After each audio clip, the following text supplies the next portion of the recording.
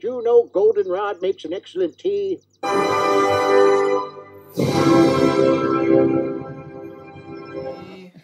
Happy birthday to me. Happy birthday, dear Aaron. Me. You are a sad, strange little man, and you have my pity.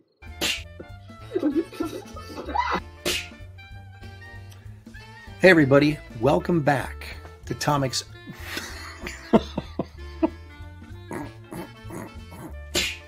veteran of the comic book industry for 30 years, I'm a writer, I'm an artist, and this sucks.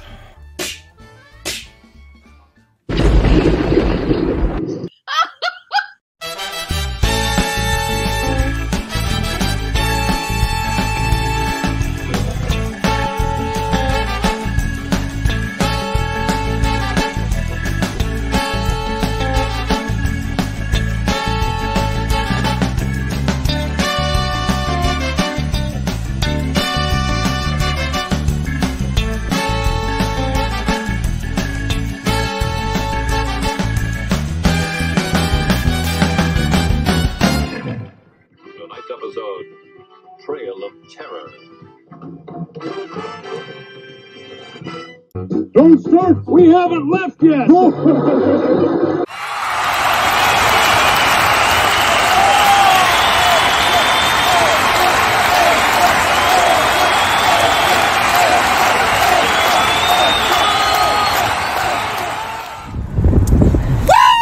Let's go! Ladies and gentlemen, here I am. Coming to you live from the Aaron Lopresti Studios right here in the great, well, not so great Northwest. It is raining like cats and dogs out there, getting the Ark ready to sail. But despite all that, here I am. Boy, have we got a show for you today. And when I say we, I mean me, because Shelly not only has back issues right now she's dealing with, but now she's got a cold. We were just over at my daughter-in-law's, what do you call it? When you have a party for the baby before the baby's born. It just right out of my hair. Anyway, we were over there for that, and I wasn't actually invited. I was just dropping Shelly off, and then anyway, so she comes home and she goes, my throat's a little scratchy. I'm a little, and then she woke up this morning and she has a cold. So I don't know if it was some of them young people, baby shower. That's what it is, and or if she caught it from I don't know where is she going that she would catch a cold. Because I'm not sick, so it's not like I gave it to her. So I don't know. But anyway, it is me solo again, but hope springs eternal that we'll get Shelly mended up and that she'll be back on the show as a regular by the new year, I would hope. Anyway, enough about me and my issues and my wife's issues. Let's deal with your issues. I'd like to say Helder 6480 was the first one here, but it was actually Leg Kick was here last night when I posted this thing. So we'll say Leg Kick was the first. Leg Kick is here, of course, because Leg Kick is almost always here. So Helder 6480, you would be second, I guess. Daniel Russell's there. He says, knock, knock. Who's there? I guess we just won't finish that joke. Mark Pengrin is here. Shelly or we riot? Well, let the rioting begin, I'm afraid. Schism is here. Best wishes to Miss Shelly, praying for a swift recovery and easy healing. Thank you so much. Barbara Paulson, best wishes to Shelly. Get well soon. Toshiro's here. Dan, the pizza man, Genovese. There's Leg Kick all the way down there. Stippling Vaughn, and there he is, folks. The man nominated in 6 categories for this year's Nobody Gives a Darn Awards. 6 categories. And you know what I say? I say, it's just a thrill just to be nominated. So anyway, we'll see. Actually, I like to call them the Kenneth Roquefort Awards. So we shall see if any of us can knock Kenneth out of any of his positions of power that he holds. Eric the Guapo says, I can't believe it. 6 categories and Rini is in 7. Their rivalry is legendary. Yeah, she's so good that she's nominated in 7 of 6 categories. That's pretty awesome. Victor, of course, I believe he's referring to me as being a dollar store Alex Ross, and I'll take that as a compliment. Thank you. Paul Brillart, our resident engineer, is here. He says, just left the local comic book shop. Throwback to the early 90s shops. Everyone in there was nose blind. Everyone in there was nose blind. I'm sure it'll come to me in about 5 minutes. Isn't that funny that a throwback shop would be the 90s?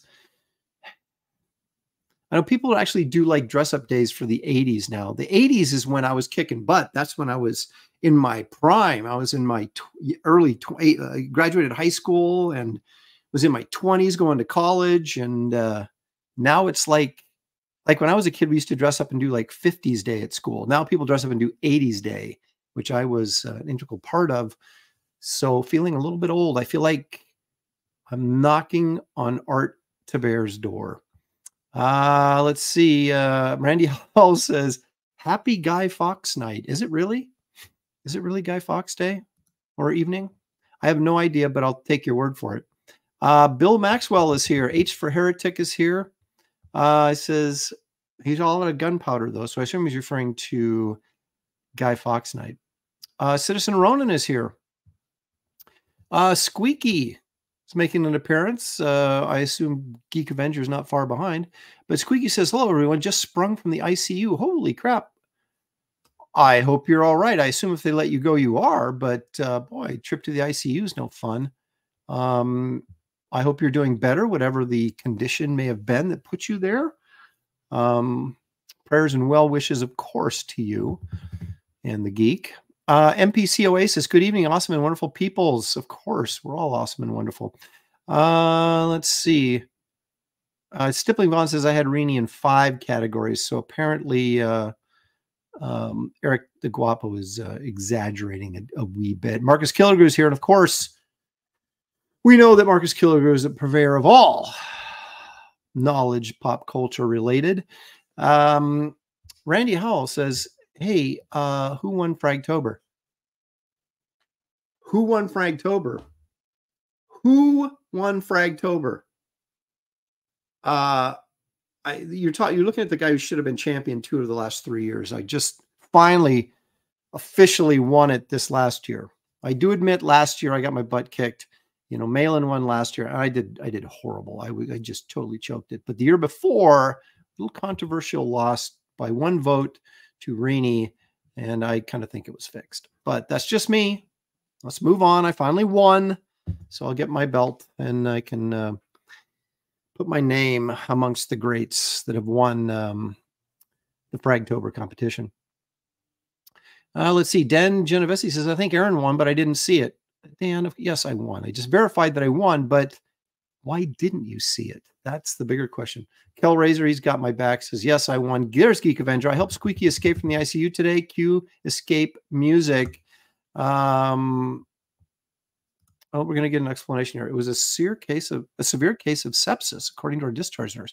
Doctor said her recovery was remarkable. This was everybody's prayers that prayed for her. We are lucky to get her, that we got her back. Yes, indeed. Wow.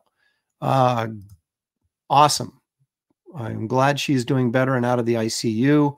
Geek, that's tremendous.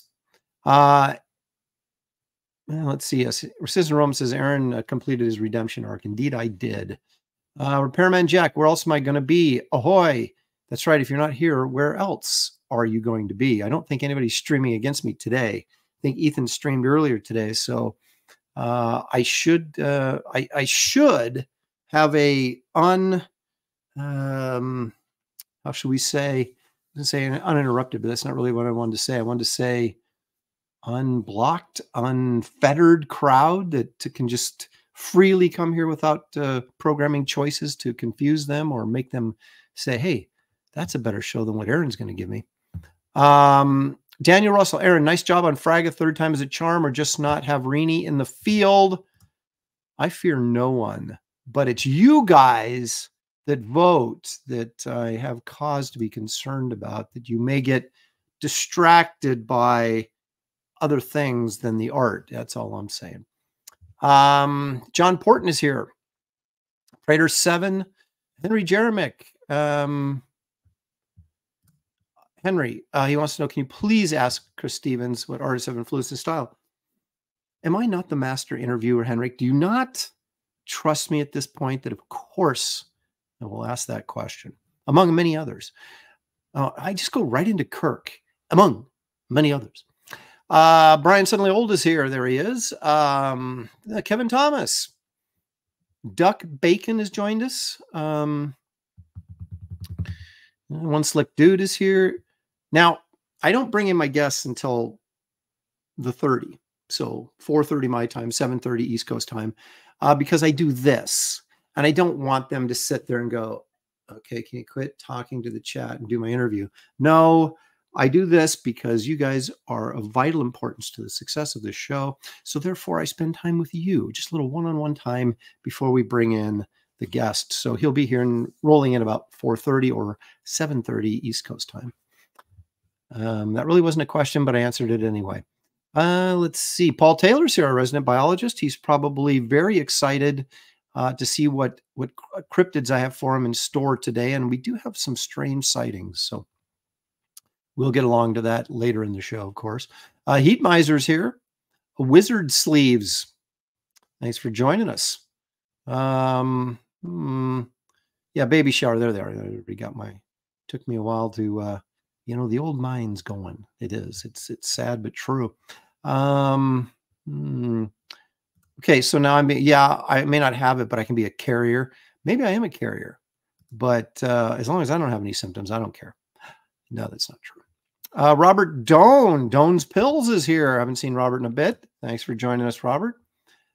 Shane Davis is sick too. Well, I have not even talked to Shane, so you can't blame me for that.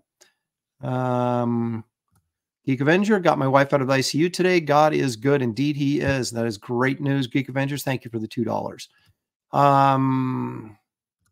Do I have Strange Tales 177 featuring the Golem Frank Bruno cover? One of my favorite covers. I do. Didn't I show that last week? No, I think I only showed the one Golem cover. Yes, I do have the Frank Bruno cover. Frank Bruno did some amazing covers in the 70s.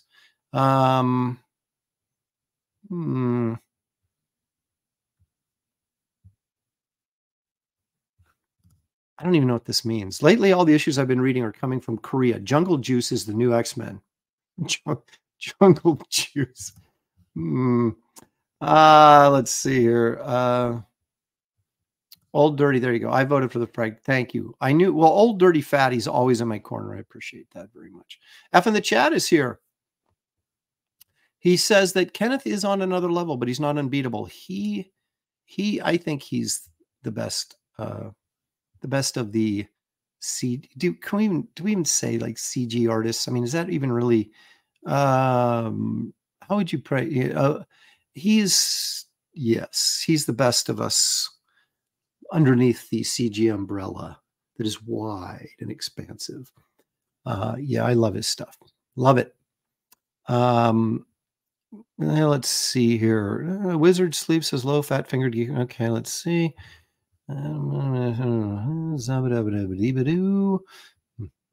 Sequential Treasures in here. Hey, there's my second cousin Kurt Chumslin. Top of your game in the 80s, really? Got to give you crap, cuz. Well, Kurt and I hit a few establishments in the it might have been late 80s, early 90s. And I remember there was this blonde chick he was talking to and sort of struck out with. And so I mercilessly made fun of him. And then the very next week, I turned on and did the same thing and struck out with this very attractive brunette. So, yeah, we were on the town. We were young, and Kurt probably still has all of his hair, unlike me. But yeah, we hit the town for a few weekends there in the late 80s, early 90s. Let's see here. Craig Smith is here. What's going on, Aaron? What's going on, Craig? Okay, Paul. Here we go. Paul's going to give us some science. The trouble with antibiotics is for decades, doctors were using general antibiotics against everything, and eventually the bugs built up a resistance to them. These mutated bugs are called superbugs. That sounds like a cryptid. Yeah, let's see. There you go. Squeaky's looking on the bright side. I have a lot of drawing practice time while I recover. Exactly. Don't let that downtime go unused. Yeah, let's see. Killer Kovac says, I saw Lopresti stuff mail in ballots before the vote was closed. I know. Yeah, I don't need to cheat. Okay. Am I the only one that misses the language alert at the end of the movie jingle?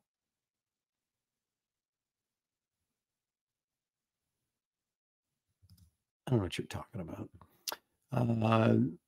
We haven't done a language alert on this show in a long time. Duck Bacon says the CG umbrella that is wide and really doesn't have a ring to it. Yeah. Wide and encompassing. Let's see. Yes, Frank Brunner did some excellent work on Doctor Strange, both covers and interiors. If you look at the Marvel premiere work he did, as well as, of course, the first couple issues of Doctor Strange. I think the first 5, maybe 6, and then he was off. But it's interesting because in Marvel premiere, it started off with Barry Smith, and then I'm going to say there was a Starlin issue in there maybe, and then there was some Plug issues, and then Brunner finally took over, and then they went into Doctor Strange's own series right after that. I'm sure if I'm wrong about that you guys will correct me. Paul Taylor says Aaron's not a dem. He doesn't stuff ballot boxes. That is so true. I'm all about honesty and integrity. Paul, not only did Brunner do Howard the Duck covers, he did the interiors. You will find he did the interiors of issues 1 and 2, then Buscema did 3, and then Gene Colan took over. If you look in Giant Size Man Thing, you want to always look in the Giant Size Man Thing. You'll find in issues 4 and 5 that Brunner did 2 Howard the Duck stories. One had like this giant frog in it. The other one had my favorite was the vampire cow story. So that is sort of the extent of Brunner Howard the Duck. Giant Size Man Thing 4 and 5, and then Howard the Duck 1 and 2. And he also did a sort of Gerber tried to get Howard the Duck back from Marvel. Of course, it failed. And so they did a book, independent book. Was it through Eclipse? Someone help me out. It was called The Duccaneer. And it was basically Howard the Duck as a pirate or something. But anyway, and that was Gerber and Brunner as well for an issue or 2 of that. So there you go. There's the history of Frank Brunner and Howard the Duck.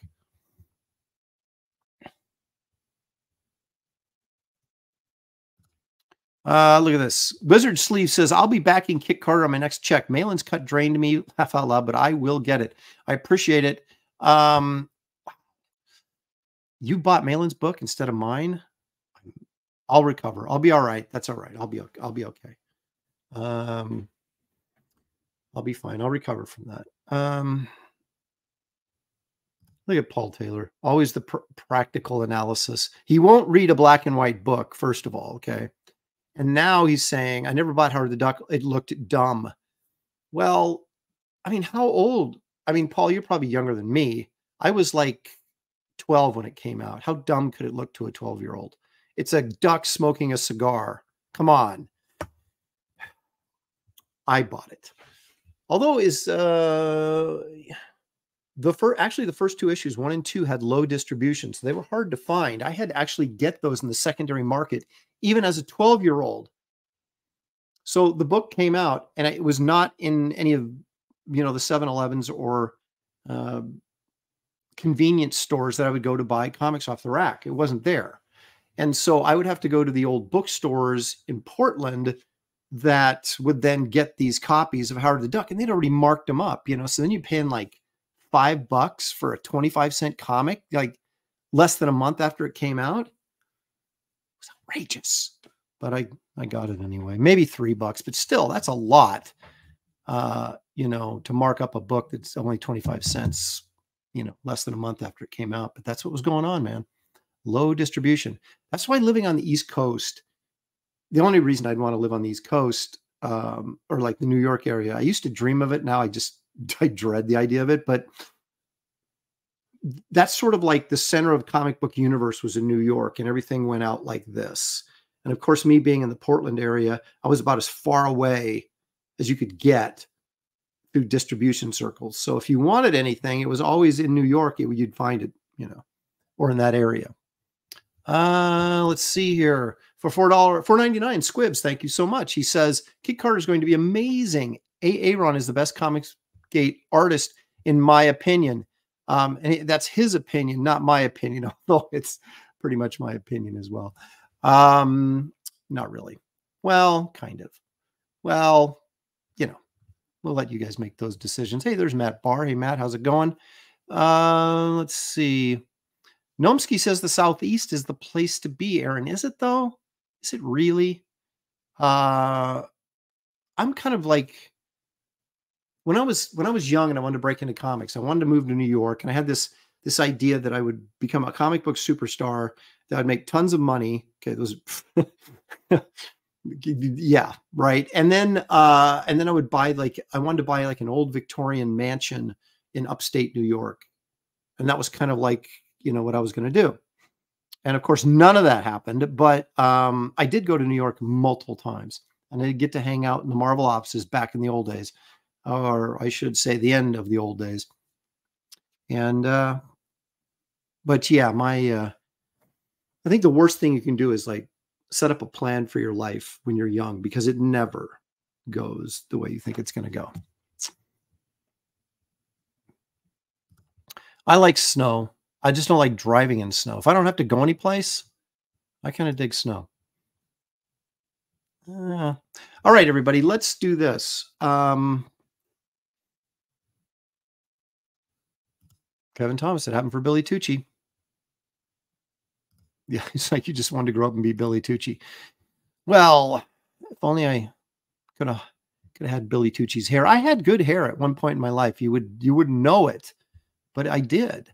Let's see here. Let's run a quick public service announcement, because I would like all of you to hit the like button and subscribe to this channel if you haven't already. We're almost at 3,200 subs, but gosh darn, I want to get to 4. So help me out if you can.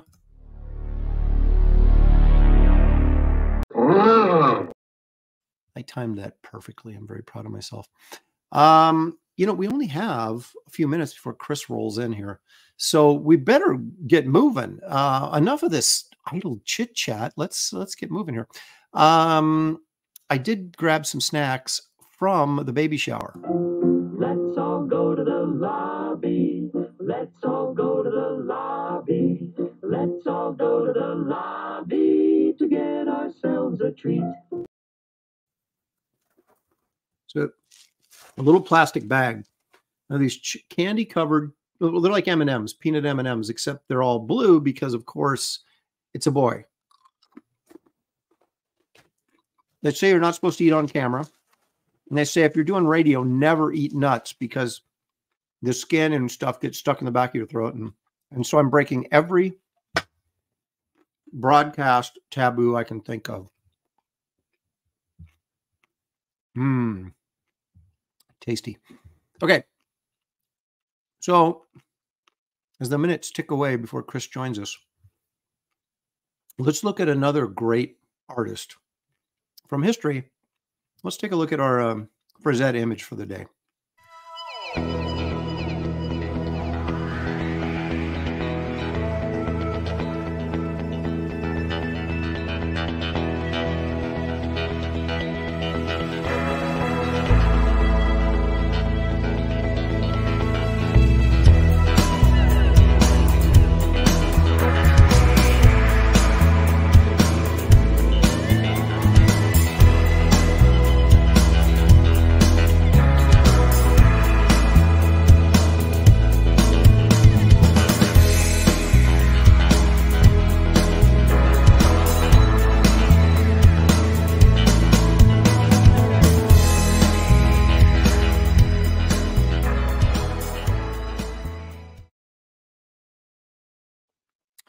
Frank Frazetta was a groovy artist, man. I'll tell you that. If you look at that real close, it looks like just kind of like a rough, 15-minute sketch or whatever, and it's just brilliant. Brilliant. He always did such a great job of creating weight and volume with his characters, right? And it just had that old sort of illustration style to it that I just really love. Anyway, just more Frank, and more Frank is always a good thing. Angela Curry. That's copyright free. Well, yeah, that's because, especially as kids, you do the cardinal sin, right? So it was never judge a book by a cover, but that's all we ever did was buy books because Frazetta did the cover.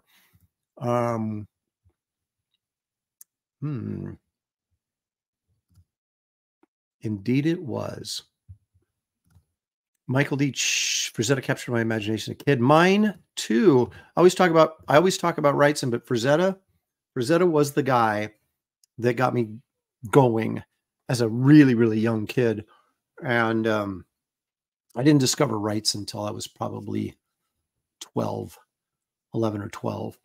But Wrightson was there, since the first time I went into a bookstore and saw the paperback section on the wall. You used to have those racks with the paperbacks on them and all those Conan books. And then things like The Mucker, his Burroughs stuff, and great times. I told this before, but my parents would go to the mall, right? And malls were a relatively new thing when I was a kid. And I would just have them leave me in the bookstore and they would just go do their shopping. And I would stay in the bookstore for half hour, an hour, however long they were gone, shopping through the mall, and they would come and get me. And then I wouldn't want to leave when they came and got me. Speaking of books, Wraith of God Blood Hunters is supposed to be done at the printers. They said November 7th. So that's Tuesday. And then it's supposed to ship out to me. Now, how long it'll take to get to me? 3 days, maybe. So I'm hoping to have all the books by the end of the week and then start shipping them out. Now, some of you may have seen this because I showed this. I think I showed it someplace. I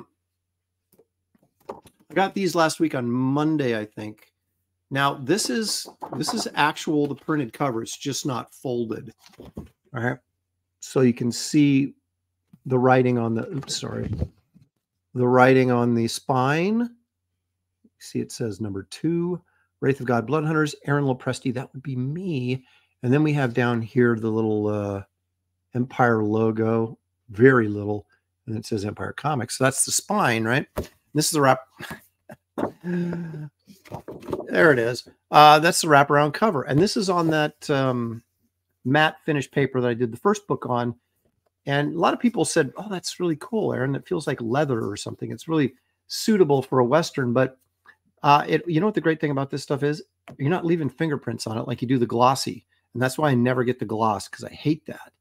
We have to take the books and put them in bags and boards, and you don't want my fingerprints on them any more than you want your fingerprints on them. And this is very fingerprint resistant. So anyway, so that's the wraparound. This, of course, is the Tales of Suspense cover. Now you'll see that as a UPC code on it. This one doesn't, because I didn't want to cover up the Dick Ayers tombstone right here with it. So I left it off. But the IBSN number is on the inside anyway. So there's the little thing on there. And then I see there's Chris in the back room. I'll be right with you, Chris. There is the third cover. That's the Tomb of Dracula #1 tribute. Of course, this is the back cover again. And then, where do we got here? There it is. There's the old Bisley. So yes, I should have these by the end of this week, and I'm going to be shipping them out to you. But these are actually printed covers taken off the assembly line before they bound anything, just for me to check. And I also got the unstitched guts to to the book, all 108 pages right here, so I could go through and, you know, find any last minute mistakes that it's too late to correct anyway. But so anyway, there they are. So that book does exist. Wraith of God Roughs, Volume 2. All those layouts and stuff right in there. It's all, these are all signed and numbered as well. So all that stuff is coming your way very, very shortly. But you know what's coming your way right now, right this second?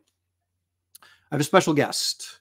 He's a guy that I've known for years over the internet, but we'd never actually met face to face. I guess we still haven't, because you can't really consider the internet face to face, but we did talk face to face a couple of days ago to make sure the connection was all right and everything was working. But I'm just a huge fan of his work. I have been for ages.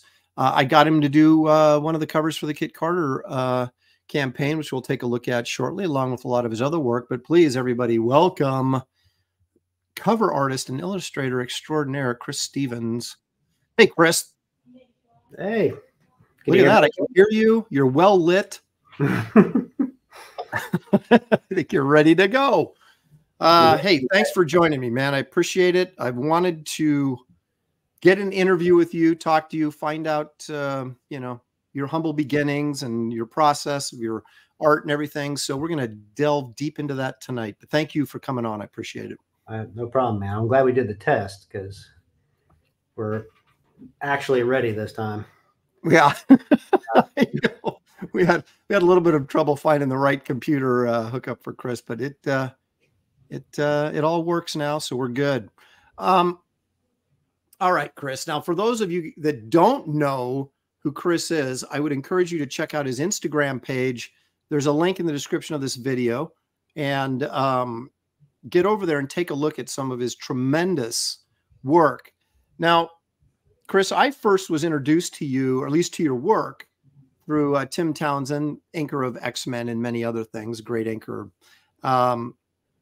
Like in the early 2000s, probably, when I was still at CrossGen in Florida, because I was actually went over to his house in when he was living in Florida. I don't know if he's still there or not, but he is, yeah. We're sitting in his room, in his studio, and I remember he had all these glass cases surrounding him in his entire studio, and they're all just full of statues. It was crazy. But then he pulls out this stack of drawings, and he says, check this guy out.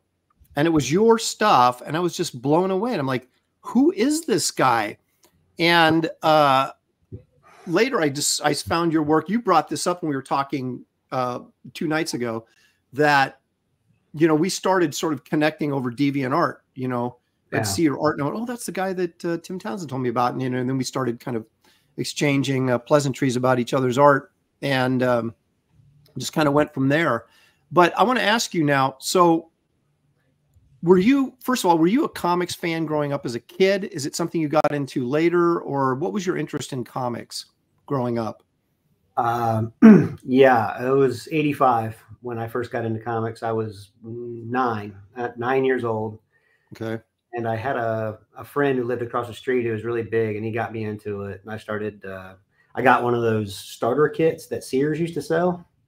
Mm-hmm. They would give you 2 issues of every title. And so I got, it was like a collection in a box, pretty much. You know, I got started with that, and became a big comic book fan after that. And I very much skewed to Marvel, you know, for most of that time. Yeah, I was a Marvel zombie too. I remember those. Do people even know what Sears is anymore? I used to work at Montgomery Ward's when I was in like 19. They may not know what that is. They may have heard of Sears, but Montgomery Ward, that's a deeper cut. Yeah. Did you have any books that were sort of like your, you know, your favorite thing that you had to make sure you got to read every month, or however often you could get the books? Yeah, at first, not so much. I was like all over the place. I was buying everything. I didn't really I didn't know the stories or characters that well. So I bought based on the art more than anything else. But eventually I did start reading Spider-Man a lot. And I fell in love with Tom DeFalco and Ron Forenz's Thor. Mm-hmm. That was like the late 90s, early or late 80s, Yeah. early 80s, somewhere around Yeah. there. And that was probably one of the first books I really got invested in and just read that a ton. And then, of course, it was like it became the art explosion of the early 90s with Jim Lee and anything McFarlane did. I had to have all that kind of stuff. You know, it didn't take long before art became the priority in all of it. You know, I would buy anything like the artwork. So yeah, I wasn't as loyal to story and character as much. You know, it just always became an art thing. Yeah, I was, even at a young age, I was sort of drawn. I wouldn't necessarily buy a book if I didn't like the artwork. I mean, I would, if I was like, I was a Captain America fan, and I never really got into Frank Robbins. And when he was drawing Captain America, and this is in the 70s, so I'm about 10 years older than you. Yeah. And I like couldn't stick with Captain America because I couldn't stand Frank Robbins' art. And I know that's kind of sacrilege to some people, but at the time I just, you know, I just didn't get it. And so I was always looking at stuff that I liked the way it looked, you know, and then I would gravitate towards that and buy the character, except for monster books. And I pretty much would buy a monster book regardless, but they were almost always well drawn though. They've got a lot of great artists working on monster stuff. Yeah, that usually ends up being the case. Robbins was definitely somebody I felt the same way when I was a kid. Like I hated his art. If I bought Invaders, I'd buy Invaders. Yes. God, why is this guy working for Marvel? You know, I hated stuff. And it was so funky looking, and it was like, what is happening here? But then, you know, years later, I would open those books up, and it would suddenly, I was just like, I had a newfound appreciation for just how different and unique his stuff was. Right. But you know, he drew some funky looking characters, man. Like, yeah, those big eyes and the rubbery anatomy, and I was just like, I just never really got it. But I did. Geek Avengers for $2 says Aaron goes for the Yul Brynner look these days. I guess because he caught me when I pulled my cap off and got a little. I'm getting there, you know. I'm working on it. Randy Howell says, "Was that a Viagra pill?" Now he's talking about. I had these. I stole some. We had a baby shower for my daughter-in-law yesterday, and I had one of these earlier in the show, and it's basically a candy-coated, chocolate-covered almond. And so I guess that's what he's referring to if I was taking Viagra. And no, I'm not, Randy Howell. Thank you. Yeah, I hope you're not swallowing a pill that big. No, I chew it up first. It's flavored. So, okay. So let me get rid of that. All right. So were you one of those kids that were, I mean, I was drawing pre-kindergarten. I always had a pencil in my hand, was always drawing. Were you like that? Or is it something you kind of got into maybe when you were a little older, or what was your first? Yeah, I was the same. I was very much the same. I remember winning drawing competitions in the first grade, you know, and it was just my stick figures were a little better than my, you know, like, I'm not sure how they noticed any talent at that age, but it seemed like from the very beginning, I was being kind of singled out as the artist in class. I'm not even sure how that happened. And yeah, before comic books, it was Garfield. You know, I would draw a lot of Garfield stuff, and just obsessively trying to do the Jim Davis Garfield look and failing over. I mean, I still can't do it. You know, like you know, but you know. It was always an early on thing. And I think I got even before comic books, I got a how to draw superheroes book or something. It was a DC thing. I think it was like Jose Luis Garcia Lopez art in it. Yeah. Nice. He was the template, right? You know, like he was what you based all your DC stuff on back then. And I remember tracing Batman and things and trying to figure that out before I even started doing comic book stuff. So it was already starting to kind of get ingrained in me that I wanted to draw superhero stuff. But yeah, always the artist in class and yeah, I started off mimicking animation, right? Like Flintstones and Popeye and that kind of thing. And then it wasn't when I was, I don't know, 10 or so, I discovered comic books, and then it was just all superheroes from then on out. You know, it was like I wanted to be a comic book artist. That's all I ever thought about doing. Did you end up going to school for art at all, or were you self-taught? I consider myself self-taught because I did go to Savannah College of Art and Design. Mm-hmm. They have a sequential art program, Right. and the plan was to go there and do a full program there, but I didn't stay very long. I stayed I think I did a full year, and then I just said I don't think this is going to help me long term. Like I was at a portfolio review.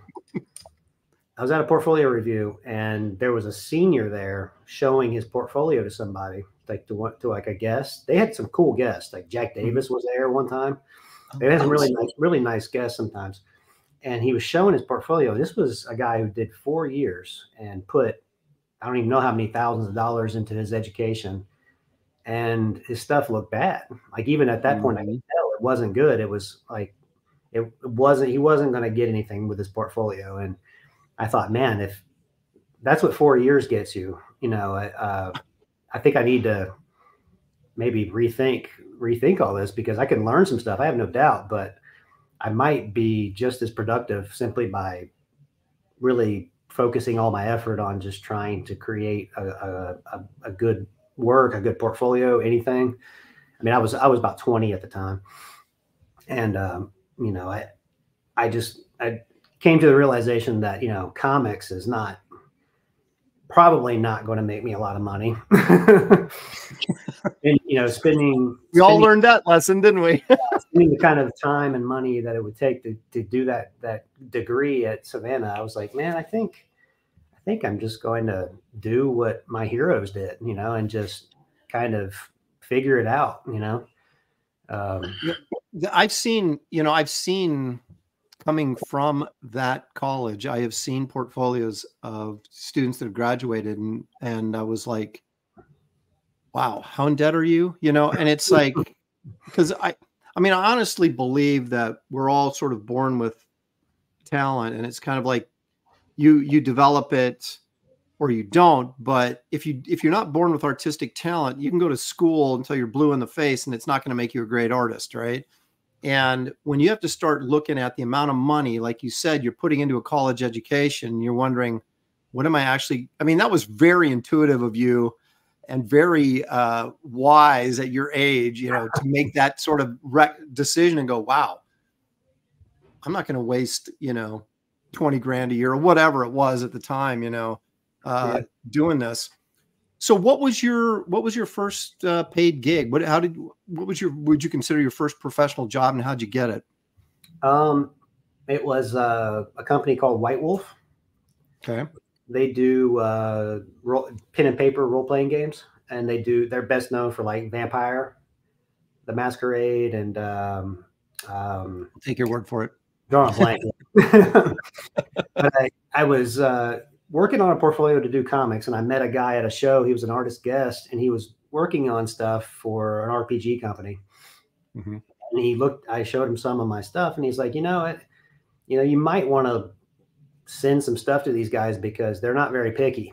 Like they'll like a left-handed compliment or something. Well, I mean, at the time, I understood. Like I was not ready for the big leagues. Mm-hmm. So I said, okay, I just wanted to get money to draw. That was the main goal at that point. So I submitted a bunch of portfolios, just mailed them out. Like this was back before internet stuff, really, and this was 99. Internet was around, but it was still kind of snail mail stuff, or like dial up and everything. So a lot of stuff was still done through the mail.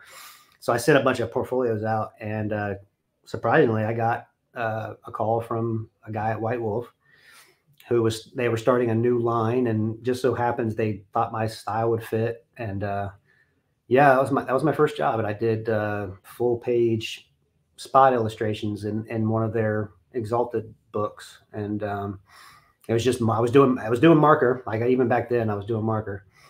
Mm-hmm. And it was black and white. It was printed in black and white. And I was super nervous and put everything I had into it. And more work. And I worked for them for several more years after that. And before I even really thought about trying to get into comics in any way, I stuck with RPG work for a long time. I never felt ready. I still don't feel ready. Well, you're ready, Chris. Let me give you the stamp of approval. I'm going to bring up some of your artwork, and we're going to talk about it. I do want to ask you here before we get going on that. Do you have any like particular artists you would mark as your main influences that helped you kind of develop your own style? Yeah. Oh, for sure. Probably the two guys had the biggest impact on the way my stuff looks is Travis Charest or Travis Charest. I was going to say, I was wondering because I can see, especially in your black and white work, I can see that. Yeah, for sure. And Bernie Wrightson. Wrightson, look at that. You and me were both Wrightson honks. How about that? Right. I could definitely see it in your stuff. I mean, I don't know if you could see it in mine at all. It's certainly kind of gotten a little hidden over the years. Like it used to be a lot more obvious, and I've kind of hidden it more over time as my style kind of changes. But yeah, like Bernie was like the guy who I saw his book. I'll look back and just it became my Bible. Like this is dude, me too. Look at you, you and me, man. Hang out. This is the new standard of what comic art could look like and should look like. Like this level is like I had never seen anything like that before, and I haven't really seen anything since like that. You know, it's just a different kind of level of quality, of artistry, of eye and vision and everything that he had. And that's when I really started obsessing over lines, like really obsessing over different line weights and hatching and cross hatching and how to create shadows and highlights and depth and all the things that that kind of light bulb thing when I saw his stuff, like, whoa. So yeah, those are two I probably attribute the most. Yeah. I remember when I looked back, they were advertising for it. I saw it in the Buyer's Guide, which is the weekly newspaper, that used to come out with all the comic info on it. And I think it was 79. And they had like, it was like sort of like the precursor to crowdfunding. They had Christopher Zavisa, who published it, had this double page ad in the Buyer's Guide and a little coupon down there where you could like order the copy and send in your check. Right. And so I got being a collector, like I always am, I had to get the signed numbered edition, right? It was like $125 or something. And so was that a hardcover or yeah, it was the hardcover, but it had like a color plate. David Williams is calling me. He always messes with me when I'm trying to do a show. Anyway, so it had like the color, tipped in color plate. It was like a vampire pulling a stake out of his heart, and he had somebody by the collar, and that was like glued into the inside front cover, and it was signed and numbered by Wrightson. And so yeah, I remember just anxiously awaiting for that box from UPS to show up, because it was months later, because we bought it. I paid for it way before it came out. They were still in production, and that book, I wore that thing out, just tremendous. But okay, so let's take a look at some pieces here. I'm gonna go black and white, then look at your grayscale stuff, then look at your color stuff. So I pulled a few examples of each here. Hopefully it's not anything too old that I'll cringe when I see. Well, hey, I went and picked the pieces I liked. So regardless of how old they are, you got my stamp of approval on it. So yeah, there it is. David Williams says, "What's up, King Chris?" Hey, bro, with the mo. Yeah, and he's like, "Answer me, AA Ron." See, I can't like interview somebody while I'm talking to you on the phone, David. Jeez, he does this to me all the time. Okay. He's always been so kind and supportive. I mean, for years, he's been the best, like just giving me all kinds of nice compliments. And I always appreciate it because his stuff is such a high level. Yeah, he's really good. And he can be really annoying, though. That's the thing about David. No, he is a great guy and a great artist. Okay, so this is getting a little soft here when I blow it up, but Yeah. is this all pen? Do you have any brush in here? What kind of pens are you using? I'm a Micron guy. Okay. That's what I thought. Yeah, just a Micron a user. I mean, I've tried everything over the years as far as like different tools to ink. None of it ever felt right. Like I always felt like I was struggling to get what I wanted out of those. And then of course, over time, my style has gotten so intricate and like ridiculous that I've gotten to the point now where it's like, I have to have like a really fine tip to do certain things. Right. And so I've gotten to where I really feel comfortable and confident when I'm just using a beat up 005 Micron to do some of these really, really fine lines in sculpting. 005, man, that's tiny. Yeah, it's the smallest one. It's actually, there's a 003 that they started making not too long ago, which is even finer, but I don't use that one too much because it doesn't hold its shape as well for some reason. But yeah, it's pretty much anything you've seen of mine or anything you'll probably pull up is going to be all Micron with maybe no, I probably used Micron brush pens to do the fill-ins too. So okay, I was going to ask you, you're filling in your blacks with brush pens. Now, what about some of these, like you see it on here on her boot here, these thicker lines here? None of this is brush. This is all pen. Yeah, I've gotten pretty good at sculpting lines. You know, like doing a hatch and then going back in and thickening up the base so it looks like a sculpted line or like a shaped line, kind of like a brush. It's kind of like mimicking the look that I'm going for with like a brush line. It's some of the stuff is so tedious and meticulous. It's like you have to really be patient to work like this. So I'm going to assume that's like part of your personality, right? That you have the ability to sit there and just do these lines and do them perfectly. Yeah, that's when I'm happiest, is when you zoom in on a knee and you see a bunch of folds with like a million lines. That's me in my most comfortable place. If I'm, you know, or you look at the intricacy on that head there, that's when I'm most satisfied as an artist, is when I'm in there trying to do that kind of stuff. And that's definitely a Travis Charest kind of obsession to detail line and trying to get everything perfect. And I don't think I've ever been as bad as him as far as like the amount of effort and time he would put into everything. I don't think I was that bad, but you know, I still feel that need to do that stuff. And that's the stuff that I enjoy the most. And it's the stuff I like looking at the most. Anybody's work, I zoom in, I kind of focus in on those areas and really look at them, because that's the fun stuff to me. And you know, were you always like this, even younger, kind of meticulous, or is this something you sort of like you saw Travis's work or some other people, or like Wrightson's Frankenstein, and you're like going, oh, I want to try some of that, and then you got into it? Or do you think you've always been sort of a noodler and meticulous? And I don't think I started like that. No, like in the early days, it was John Buscema. You know, I wanted to be like that guy. And I wasn't really thinking much about style specifically. It was just kind of trying to draw cool, really good characters, you know, and the way he could.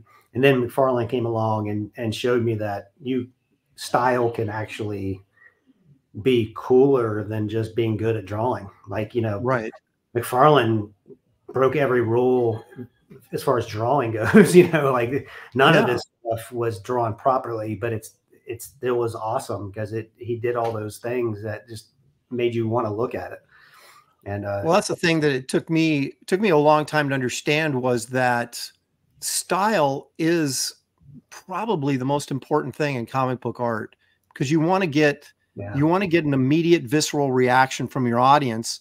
And the more stylized you are, the more, shall we say, off the beaten path, you grab people's attention immediately. You know, so if you're doing, like you said, stylized hair that doesn't really look like hair, it looks more like a shape or a design element, Yeah. Those are things that are really interesting that a lot of people don't necessarily do, or at least probably more of it's going on now.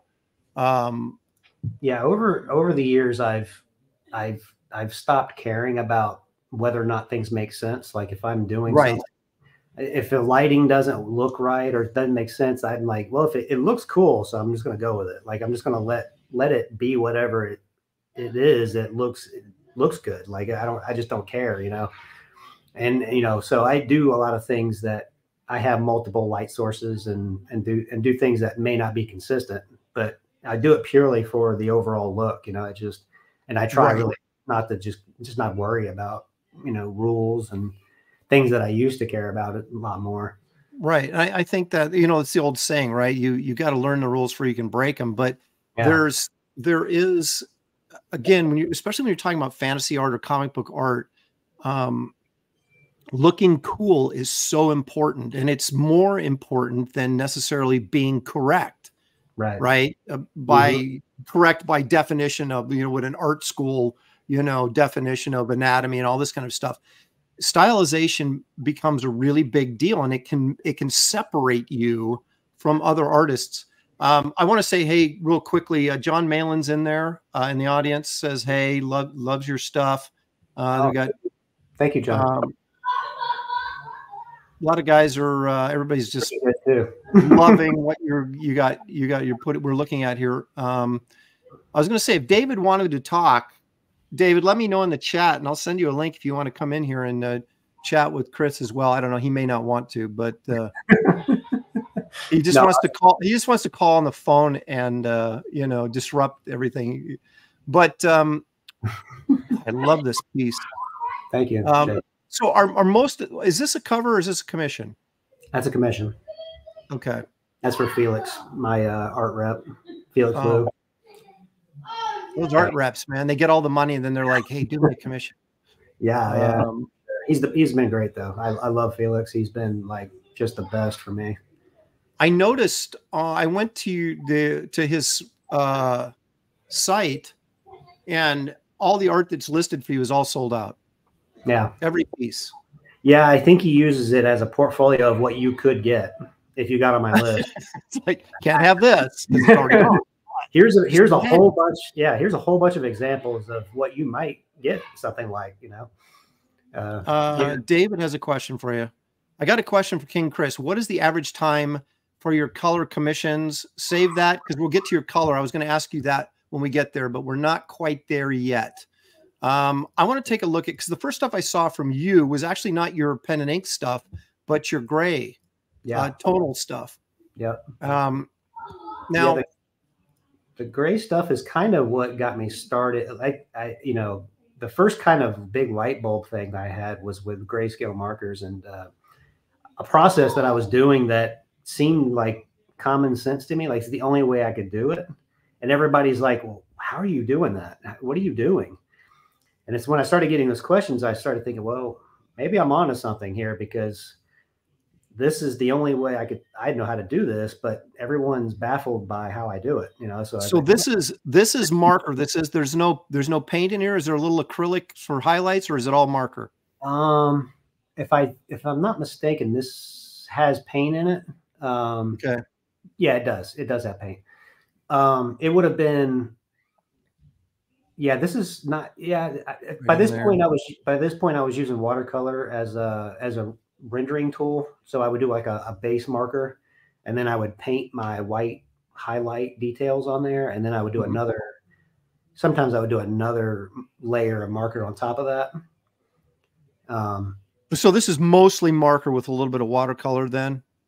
Yeah, at this time I didn't do a ton of marker of paint render, but there's a fair bit here. This was probably like 2014, maybe somewhere around there.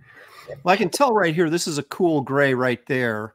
And then this is your neutral gray. So that's what kind of clued me in that, he's using markers, because I could tell the difference, in the warm grays and the neutrals and then the cool grays, having used them myself. But I kept looking at some of this stuff like in here, and it feels like paint, so that's why I was wasn't 100% sure that this was all marker. What kind of paper are you using when you're doing this on? Strathmore Bristol. At this time, I might have still been using smooth, but I eventually switched over to the vellum to get a little more texture in it. A little more, yeah, because I was painting a lot more, and I wanted more of a tooth. But yeah, you know, the cool thing about grayscale, of course, is that you've got 10 shades to work with. You know, like with color, you might have 2 greens or whatever, and you have to try to blend those in and try to work with it and stuff. And with a gray, you can do anything. You can do the most subtle shading. You can do like really good poppy contrasty stuff, or you can really create some soft tones and transitions. And you know, like by this point, I had been doing grayscale for a pretty long time. And do you ever like spray any sort of covering over this as you layer up? Because I was watching David Finch, you know, on a video, and they would lay down acrylic, then they go over with, and then they'd coat it with like a acrylic I don't want to say a primer, but transparent acrylic coating, and then they'd colored pencil over the top of that because it created a nicer surface to do the colored pencil work, and then they'd spray that, and then they'd go over it again. Do you do any of that layering when this kind of stuff, or are you just building up over the same surface? No, there's no real, I don't have any real interesting techniques in my process. It's okay. In this case, it was just, I'm just laying stuff down. Like I'll slap down a base kind of gray for his body. I won't do much rendering. I'll just kind of do a base gray. And then when I go and paint, do all that detail. And then the second layer of markers when I do all of my real rendering. And that's kind of what I do with acrylic too. Acrylic is I just go in. I don't really have an involved process for that, or of anything. I just you just start going until you're finished. I just start going. Yeah. Okay, so this is what I was talking about. See, I can see your warm grays are in here. Yeah. Right. And then you've got some cooler grays. That's this stuff leaning into the blue. So again, so this is all marker when you're using, and then I see you've got like some spot white here that looks like you went in with acrylic with a brush or something, right, to highlight that? Yeah. Yeah, this was towards the very end of my grayscale days. So this was about as good and efficient as I ever got doing grayscale work, because not too long after this, I started doing color work and sticking with that. And yeah, I was wondering, I was going to ask you, because one of the tricks, of course, to color painting is once you control your values, the painting, the color becomes much easier. And I was wondering if were you doing all this gray marker stuff to get a grip on values and how you'd control values before you jumped into color, or was that a part of your thought process? No, it was really just me being afraid of color. Like, no, we all are. I had absolutely no clue about color, and it just, anytime I saw color work, I knew if it was good or bad, but I had no idea why. You know, I could look at it and just be like, "That's really good," but I couldn't tell you why, and that's really bad, but I don't understand why it's bad. And then the same thing with my work. When I went to do color, it was like I had no idea how to approach it. So I was really intimidated by the idea, and I put it off for a really long time because I felt so comfortable with grayscale, and especially by the end, by the time I was doing stuff like this, I felt like I had really gotten to the point where I was really comfortable with my understanding of value and how to kind of take advantage of that. And I was so known for it for a good while too, that I was afraid to do color and have people go, "Oh, whoa, that's go back to grayscale." It's like, what happened, man? Corin Kaiser Stone is in the, or I should say Corin Kaiser Stone is in the audience here. He's a animation designer. He's a big fan of your stuff as well, Chris. I don't know. Do you know him, or you know his work on Instagram? I don't think so. I'm not But sure. if you saw it, I bet if you saw it, you know, he was on Graybeards with us once. He's Thank you for it. I terrific stuff. So check him out on Instagram, Chris. All right. will do. Um, I follow a lot of people, a lot of animators too, so I'll definitely check it out. okay. So let me ask you a question, just real specific here. On these folds right here, did you go in here? Are these full of cross hatching in the inking stage? And then you markered over them, or did you just leave them open and fill them with the grays as you used the marker? Yeah, in those days I didn't do any line work. So okay, so you just created shapes and pretty much filled them in with a marker. Yeah. Okay. Yeah, because I mean it was a lot easy. It's pretty easy to do with grayscale in terms of like all the subtlety ranges you can get there and all those nice blends. But yeah, it took me a while to start inking on these pieces and getting to the point where the process just got more and more involved. But yeah, at this stage it was all marker.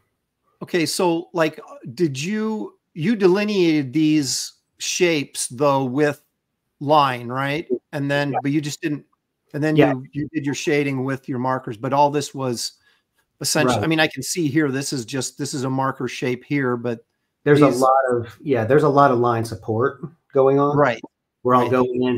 Back then I would use a pencil and I would just kind of add a little bit of an outline on certain shapes. I still do that today, where I'll just add a little bit of an outline on shapes and folds and things like that.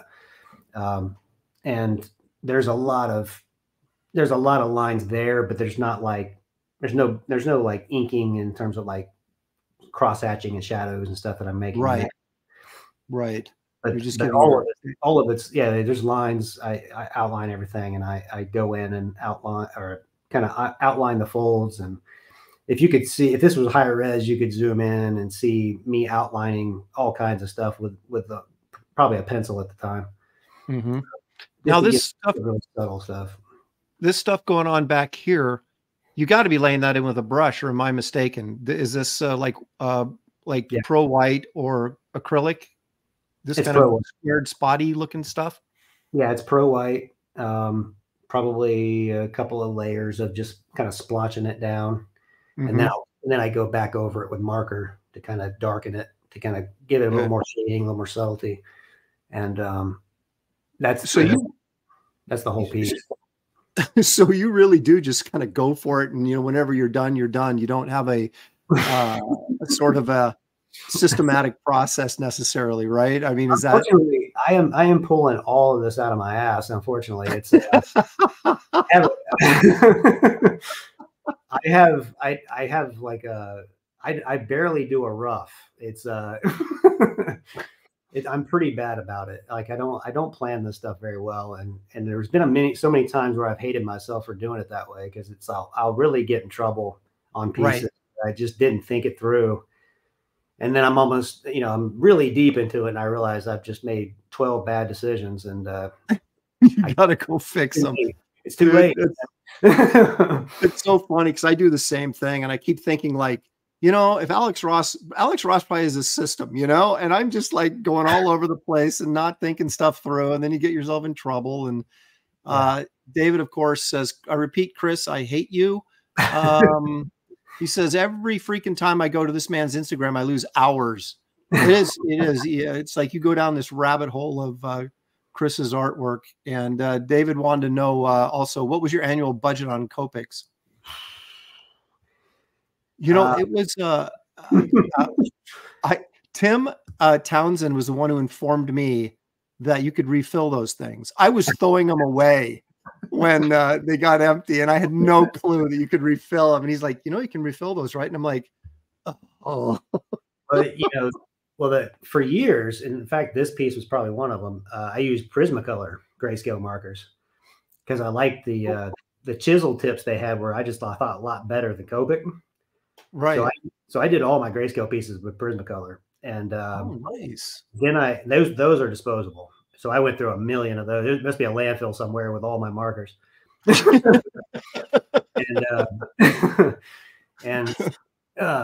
Eventually I just said, man, I need to switch over to Copic because it's costing so much money to go through these things.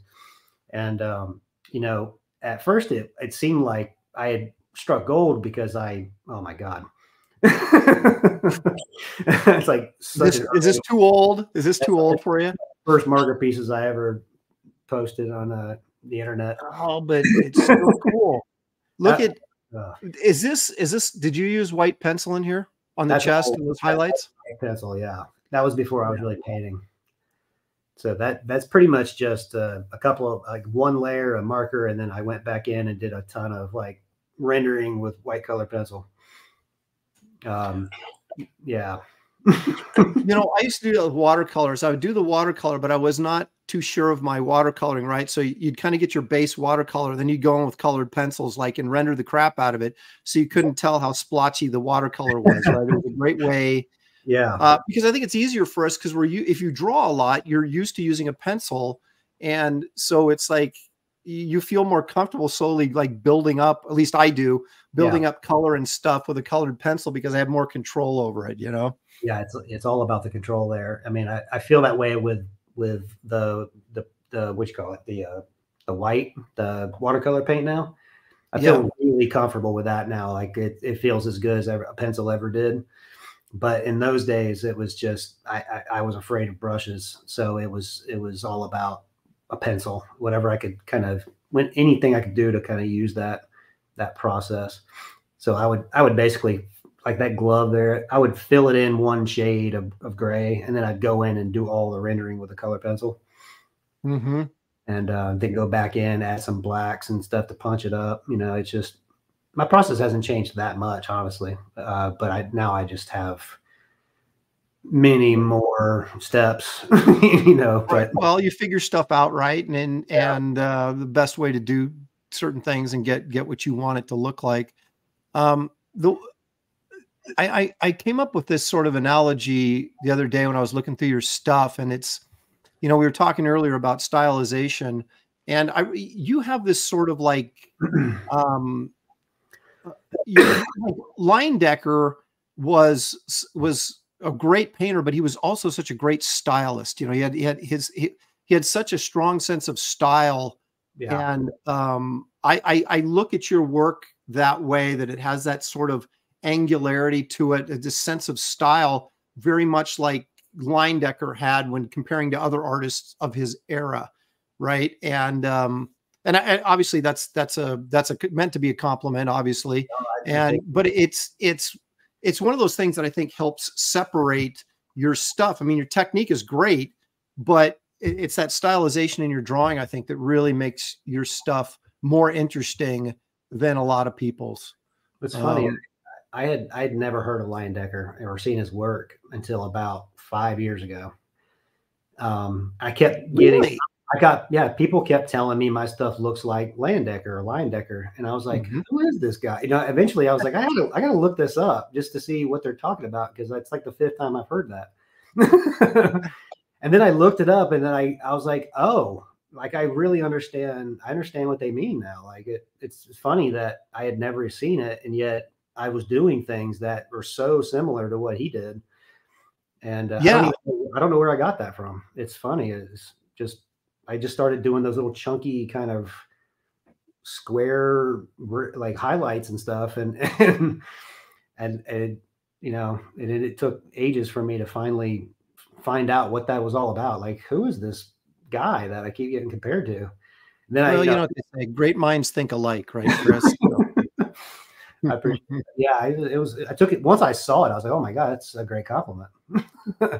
Oh yeah, I discovered him, I don't know, 30 years ago, maybe. It was really early 90s kind of thing. And I loved Norman Rockwell, but Rockwell is his own, is a stylist in his own sense, but it's more realistic. Well, if you look at Rockwell's early stuff, you can see the Leyendecker. Yes. You can really see it. And that's what that's my favorite Rockwell stuff, is the early stuff. Mine too. But I look at Leyendecker and I said, that guy would, if there had been comic books in the 20s, he would have been a comic book artist because of the way. Yeah. He had the style and the hair, the way he did hair was very stylized. It wasn't, this beautiful flowing, perfect hair. It was these chunks and shapes. And I see a lot of that similarities in your work as well. Is this an older piece here, this Iron Man? Kind of middle in terms of where I was in my process. It's probably around the same time as that Max piece, maybe. Okay. So yeah, it's probably about 2015, somewhere around there. This is obviously so. Yeah, I was going to say, so you're using marker in here again, and then this is a heavy dose of Pro White or acrylic white here for your highlights, right? I mean, yeah, that would be the exact same process as the other ones, but a lot more paint than the Max probably. No, that's 2012, so yeah, maybe about the same, around the same time as the Max. And yeah, around this time I was really starting to feel more comfortable painting, and I was adding more and more. And nowadays, every square inch of my canvas has got watercolor on it. But at that time, I was leaving a lot of areas untouched from paint. I was basically just doing the highlights. Right, you're like doing a vignette kind of thing, right? And instead of a complete. Yeah, nowadays I lay the marker down, or lay the watercolor down, because I'll get a texture that I can then color over. So you'll see that texture show through. Mm-hmm. So it's so even in the deep shadows, I put some paint in there just to get a little bit of a texture. All right, let's take a look at some of your color pieces, and we can answer that question that David had a while ago. Yeah. About how much time you put into one of these pieces. But well, let's go ahead. I'll ask you that. How much time do you normally put into a full color piece? And I know size, but all things being equal, because I think I asked you this, would you say about a week or something like that? Yeah, I try to finish a piece a week, or it depends. Of course, it depends on what it is. But something like the Spawn, it's got there's a lot of ink involved in this piece. So if you're able to see it up close, there's ink all over it. So it's not a marker piece per se. I'm coloring with a marker, and I'm doing a ton of painting and inking. And it's hard to see in this image, but it's a fully inked piece too. So that's what I was gonna ask you when you're doing your color pieces. And I've got the Kit Carter piece you did, which we'll look at in a little bit. I've got the original right here, so we'll get it under the camera and ask you a few questions. But do you fully ink these like those black and white pieces we saw, and then you paint them, or does it depend on the piece? Actually, I ink them after I paint them. I was going to ask you, how in the world do you get those blacks so black if you're painting over the top of them, but you're doing just the opposite? Yeah, it depends on what I'm going for, but sometimes I will ink them first. But in this case, in a lot of cases, I want to control the black levels and where the lines are. And if I'm doing a black and white piece, I don't know yet. I don't know enough about what it's going to look like to make those choices. Yeah. Because a lot of times if you're inking something, you're looking at black and white, you tend to over render, or you're overdoing stuff because you don't see the color yet. Right. So if I go in and do the lines, I'm going to go way heavier, and then I put color on top, and now I'm locked into whatever I did on the line side. So right. So I like to color and paint it first, and then figure out how to make the lines complement what I've got there. And so yeah, it's almost always done afterwards. Okay. So on this, oh, go ahead. I was going to say, if probably a rough estimate for something like this would be in the 40-hour range. That's probably. How many hours can you sit at your desk a day and actually draw? Because I find myself if I can sit still for 2 hours without getting up and moving around, it's a miracle. So I mean, I'll work 6 to 8 hours, but it's over 14 hours. You know what I mean? Because it's hard for me to just I can't just sit there for 6 hours and work. Yeah. I'm sort of the same way. I'm not the sitting part. I get a little restless sometimes, but it's my hand that gives me the most trouble, because I'm one of those people that makes like a tight monkey fist when I'm drawing. Mm-hmm. Really crunch my pencil or my pen. I ball my fist up. I'm just and I don't even know I'm doing it until I put my pencil down. I'm like, God, my hand hurts. You feel like you got finger indentations in your pencil and pen. Yeah, my knuckles are tight and everything. So yeah, I do about I could do good 6 hours a day of like real working before my hand is just killing me and I have to stop. Yeah. If I'm doing, say, if I'm just painting where my hand's a little lighter, a little looser, I can maybe do 7 or 8 without it being too bad. But most of the time there's a pencil or a pen in my hand. So 6 is about all I'm good for. So you're inking with a micron over the top of your colored, Yeah. and when you're laying these blacks in, yeah, because Drawn Sword Graphics wants to know, is there a brush in there? But you're saying no, you stick all with a pen. Yeah, I stick with pen. With marker, it's not too much of a problem. Sometimes the watercolor can be a little finicky. Like when you try to ink on top of the watercolor, because it picks up the tip of the pen will pick up some of the paint, right? And screw it can kind of scratch the surface and it stops drawing and stuff. Yeah. The acrylic, inking on top of acrylic's not too bad most of the time, but it can also have those kind of problems where the pen starts giving you a jagged line or something. Right. And then you also get an ugly, with an acrylic piece, you get that reflective surface where, like you get that ink line kind of reflection. Yeah. But if you varnish it, it takes care of that. So, okay. So you do this piece in pencil, right? And then are you go in there and lay down, I don't know, like a green over the whole thing? Yeah. Or a yellow? I assume you had a green underpainting. Yeah, I did. This was a marker piece, so I went over the whole thing with a green marker, just one green, so I could see the lines through it. But there's like a shade of green there, and all I'm looking for is just a little bit of surface to paint on. Like it's just a value, a little darker value for me to paint on. Well, let me ask you this: it seems to me like using is this an 11x17 piece? Yeah.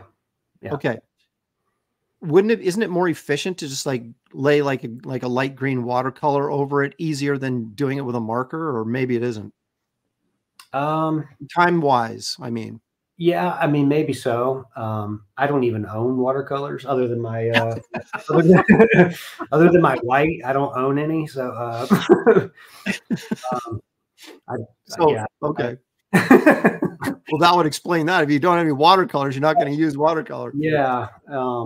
But it's probably something I should try because that would be a lot cheaper. Well, I just figured it'd be easier with a big brush to, just cover the surface in this light green and then, go for it. But I'll be the first to tell you, I don't know what the hell I'm doing most of the time. So it's, I learn things all the time, and a lot of those things might be common sense things that people have always done and always known. I learned everything the hard way. So it's I wouldn't be surprised if you tell me that and I'm like, Geez, why didn't I ever think of that? I'm just going to sit here for 2 hours and just draw it just fill it in with a marker, right? That's what everyone does. Could have done it in 5 minutes, but no, I wanted to. Leg kick for $2. He says, Chris Stevens, did you do any Atari Force art? Now, I have to say, this is a joke because I hate Atari Force, not Garcia Lopez's work, but just the whole concept I think is stupid. So it's this running gag on the show. So I don't think he's actually thinks you ever did any Atari Force, unless you did. I'm about to say, I don't think I'm old enough to even have been working in comics by then. That was okay. And so what I do with people on the show that show such incredible disrespect to my guests is I do this. So there we go. We've taken care of leg kick. But thank you for the $2 leg kick. I appreciate it. Yeah, I didn't get the joke, so I was like, man, where does that, yeah, well, come from? Yeah, we've got in jokes on this show. You just kind of have to. I wouldn't do a little bit. I don't know. You painted it out a bit. All right, now look at this. This is the first time I saw this. A lot of your stuff I've seen because I always look at your stuff on Instagram, but I was looking for images to bring on this show, and this is the first time I saw this one. Look at that. Judas freaking Priest. Okay, so let's talk about this a little bit. So what did you lay down a blue? Did you lay down a color in the background before you started this? Yeah, I honestly it was probably orange that I laid down. Or no, it was like a light brown beigey kind of color.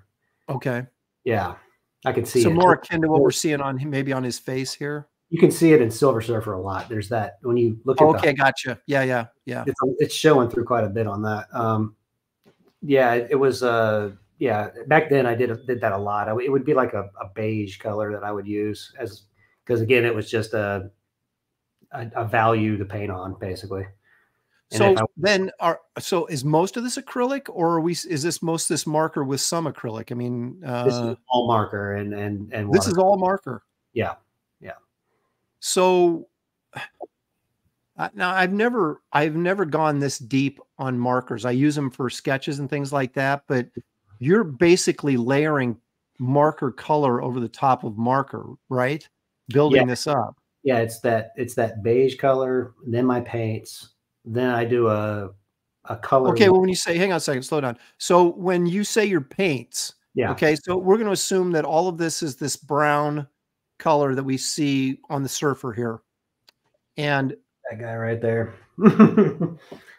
That's your pro white, right? Right, bleed proof white. Yeah, that's all the paint I use on this.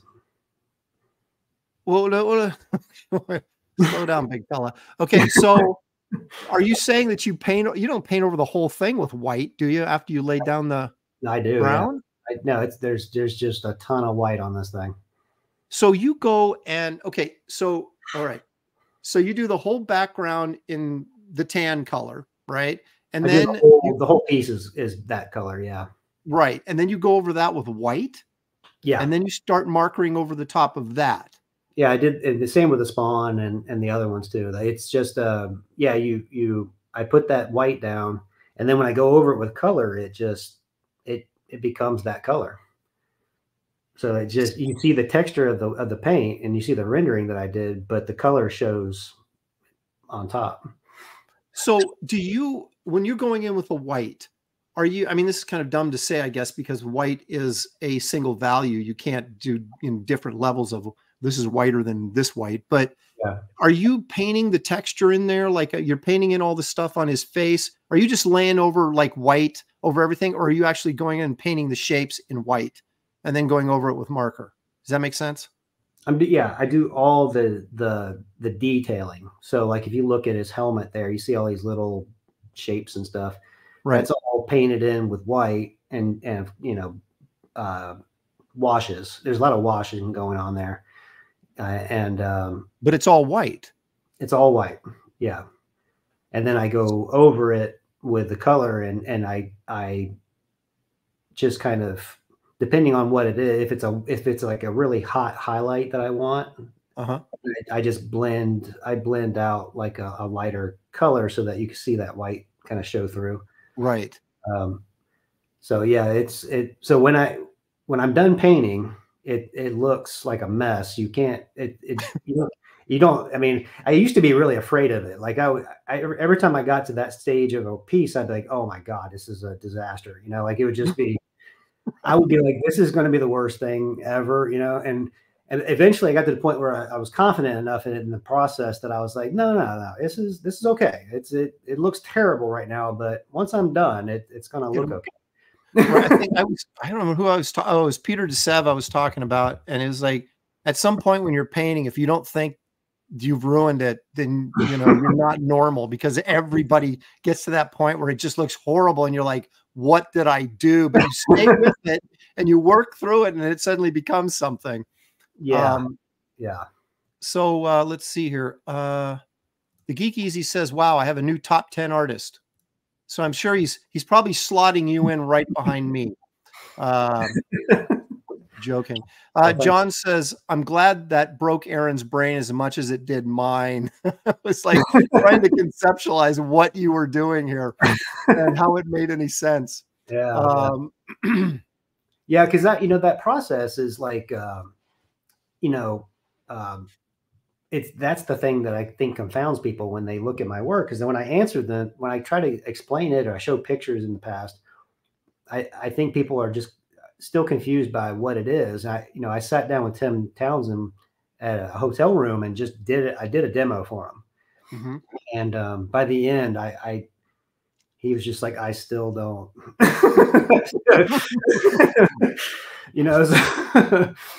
So This it's like, makes no sense, Chris. yeah. What are you doing?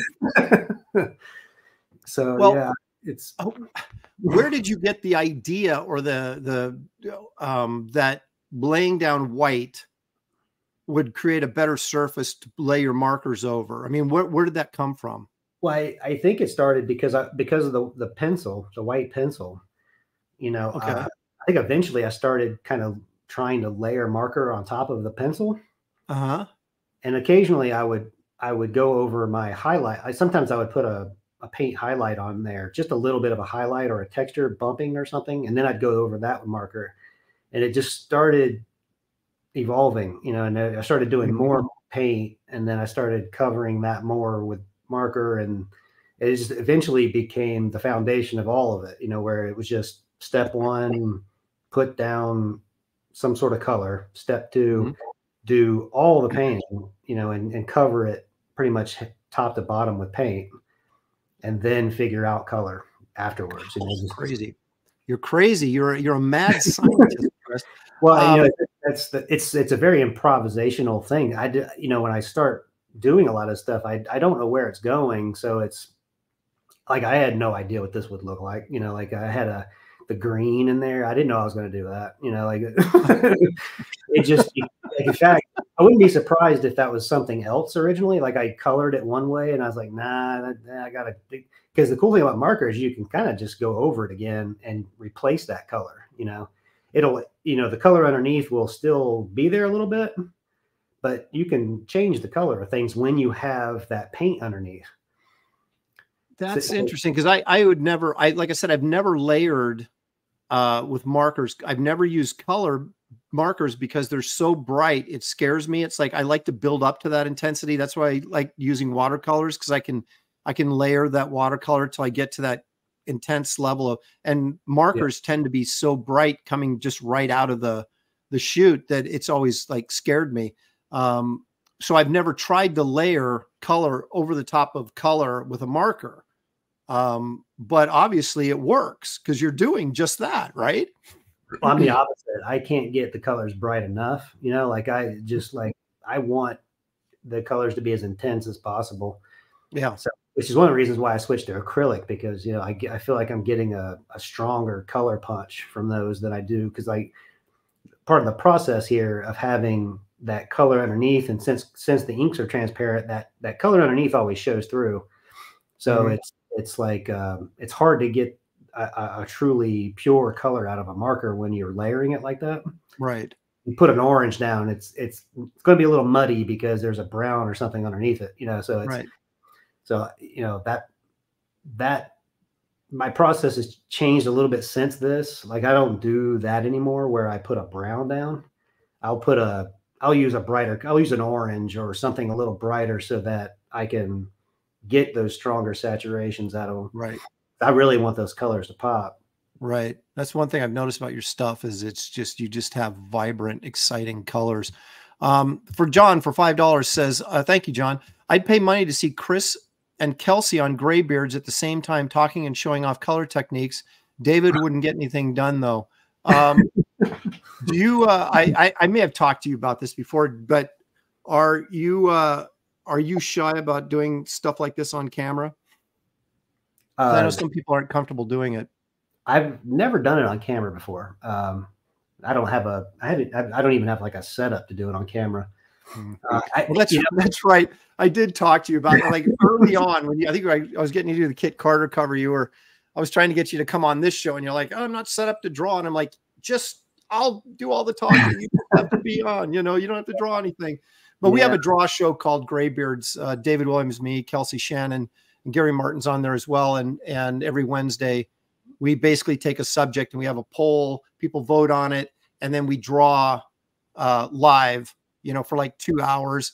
And Kelsey does these amazing, really fast watercolor.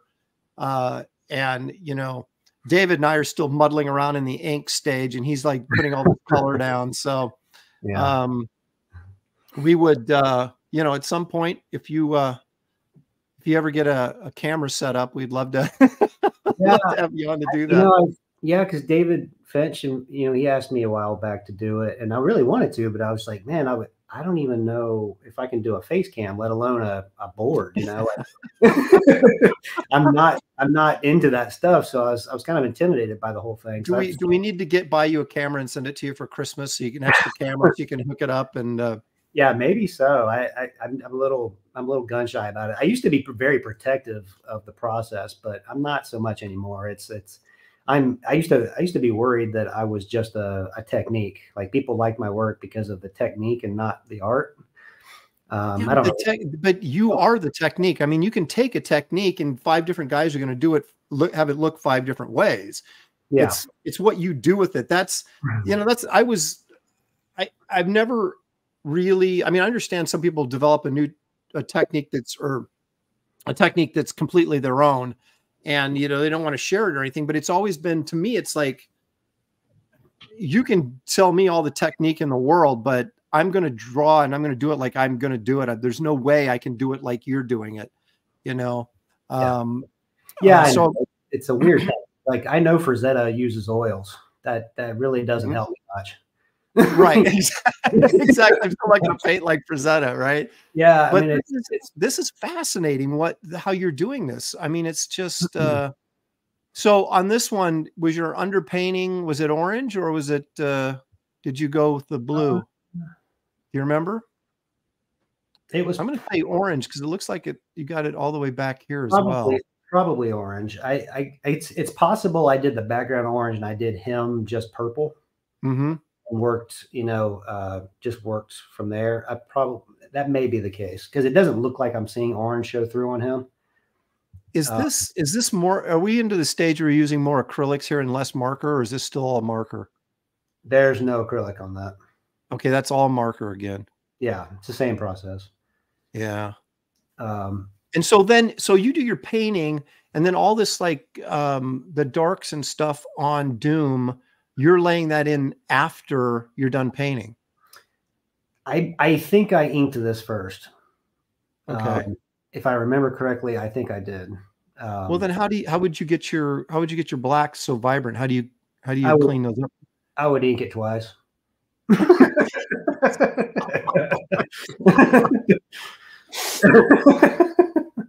Chris, you're amazingly talented, but you're the most inefficient guy I think I've ever talked to. Well, you know, I can afford to be, you know, like I don't have a deadline. That's the beauty of commission work. You know, it's like if I were really crunched for time, I wouldn't be able to do that kind of stuff. But right now, and that wasn't my plan to ink it twice. I probably did. What I probably ended up having to do was going back in and just kind of punching certain areas after I colored it. Right. It would get a little soft or a little washed out. Right. That's what I used to do. Would go in and just like hit certain areas, and then it would just kind of draw it all out, you know? Yeah. So that's probably what ended up happening there. It's been a little while. Your shapes in the background, your sort of faux mechanical shapes you've got going, are those based on anything, or does that just come out of your imagination? That's my attempt to homage Jack Kirby tech. Okay. So it is sort of, it's just kind of your own thing based your, let's see, Kirby's vision through your eye, you know, how you process it. I referenced some of the old Kirby images with Doom and Fantastic Four and just found certain things I thought were particularly kind of interesting shape-wise.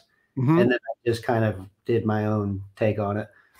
Kirby is one of my favorites too. I mean, like, of course he is, but you know, he's the GOAT. I mean, it's just, I love everything he ever did. And the older he got, the more I loved his stuff. The weirder his stuff got, the more I loved it. Like the 70s and stuff that people criticize is some of my favorite stuff of his. Well, his DC stuff, like the Demon and Mr. Miracle, the New God stuff is good. Yeah. I love it. So let me ask you, you said you were afraid of color for the longest time. That's why you were doing these grayscale things all the time. And you're afraid kind of to step into color. Did you, for example, for me, I read Eiton's book on color theory, and it's sort of like, it's like a math book on color theory, but at least it opened my eyes to an understanding of, you know, like the orange blue complementary, which obviously you have working here in this picture. And that type of thing. Where how did you get comfortable with color? Did you read something? Did you study something? Did you just, I mean, how did you figure it all out to finally say, you know what, I'm going to go for it in color?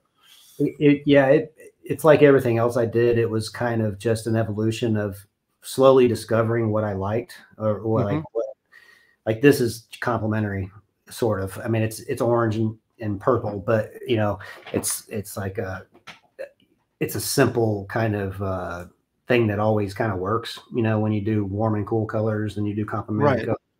So, you know, that's one of my favorite things is like a blue orange scheme, you know. That's my favorite color scheme, because it just, you can fit so much into it. Yeah, it does. You know, if I could, I'd probably do every piece blue and orange. I do every piece blue and orange. I keep thinking, why does my stuff all look the same? I have to really try to add other color, you know, maybe do something with green, do something, you know, with other things. It's hard to not do that, because it just works, and it's always effective.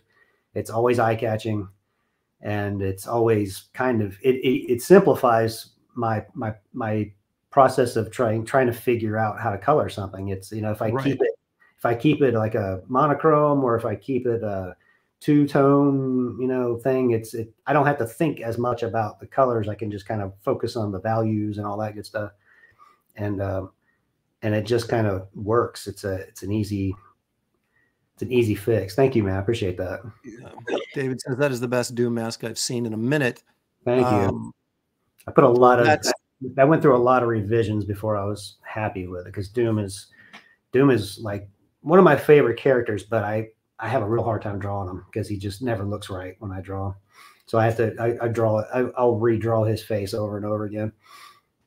Yeah, that mask is kind of tricky to make it look. I mean, Kirby always made it work like a piece of cake, but you know, you try and do it and you're like, that looks stupid. I got to dress it up. I got to get something out of this. But it looks stupid. If you try to copy a Kirby design, it doesn't look good.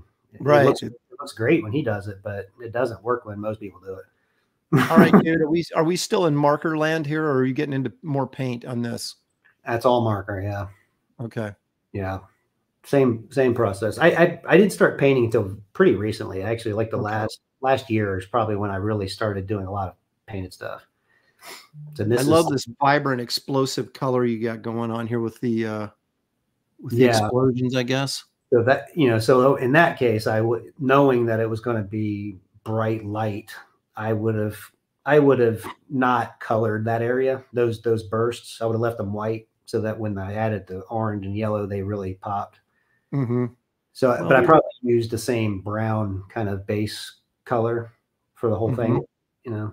Probably. Well, you can see it back here in the background a little bit, right? And then that's probably sort of where you were at, and you got the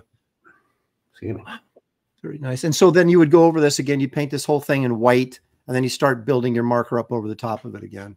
Yeah, and you know, there's always a lot of kind of improvising in terms of like the green down there. I probably added that last second. Like I looked at it and said it needed something, and I would just add a green to see what it looked like. Because the cool thing about the technique that I use is that I can change that. I can, if it was blue originally, I can go in and make it green, and if that's not working, I can go back to blue. So you a lot of your color stuff is sort of very Frazetta-esque in the sense that it's very intuitive, you know, like, and this, I gotta throw a little green in here, you know, and we see that a lot in Frazetta paintings where he's just got just some bright colors just here and there that don't necessarily, they work, but they don't necessarily make any logical sense. And yet, so you could tell he just put it in there because he kind of felt like it.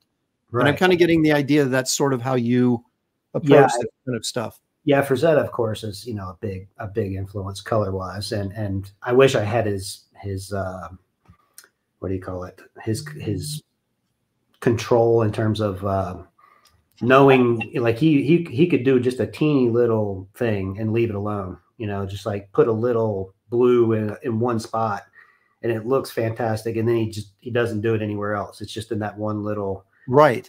And it's like I can't do that. Like if it looks really cool there, it's going to look great everywhere, right? Like I'm just going to put it. You know, I'm just going to start putting that. I got a little blend. Looks really good. I'll put some up here and put some over here, and then suddenly, now the whole piece is blue. It just, I couldn't help it. It was just, you know, I don't have that control or discipline, I guess, that he did, where he knew exactly when to stop. Like, I'm gonna put it right there, and it's gonna look awesome.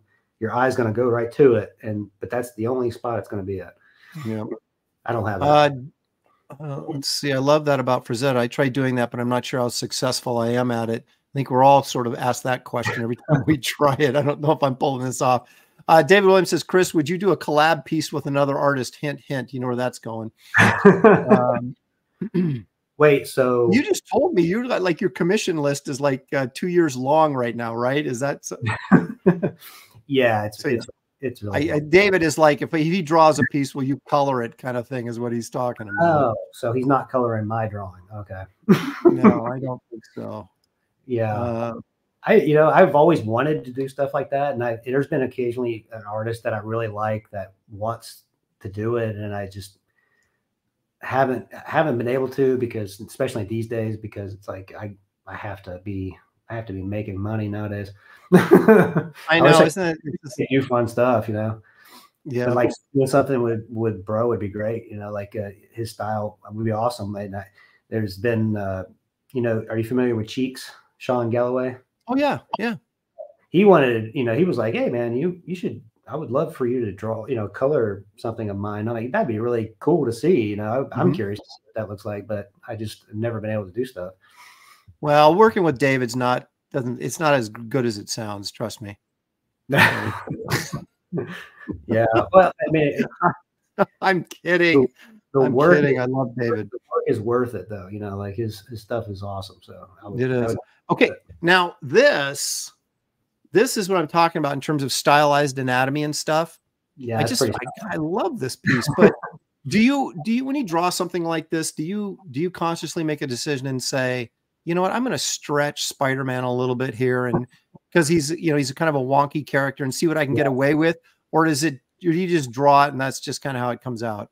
Is there any thought process to messing with his anatomy at all?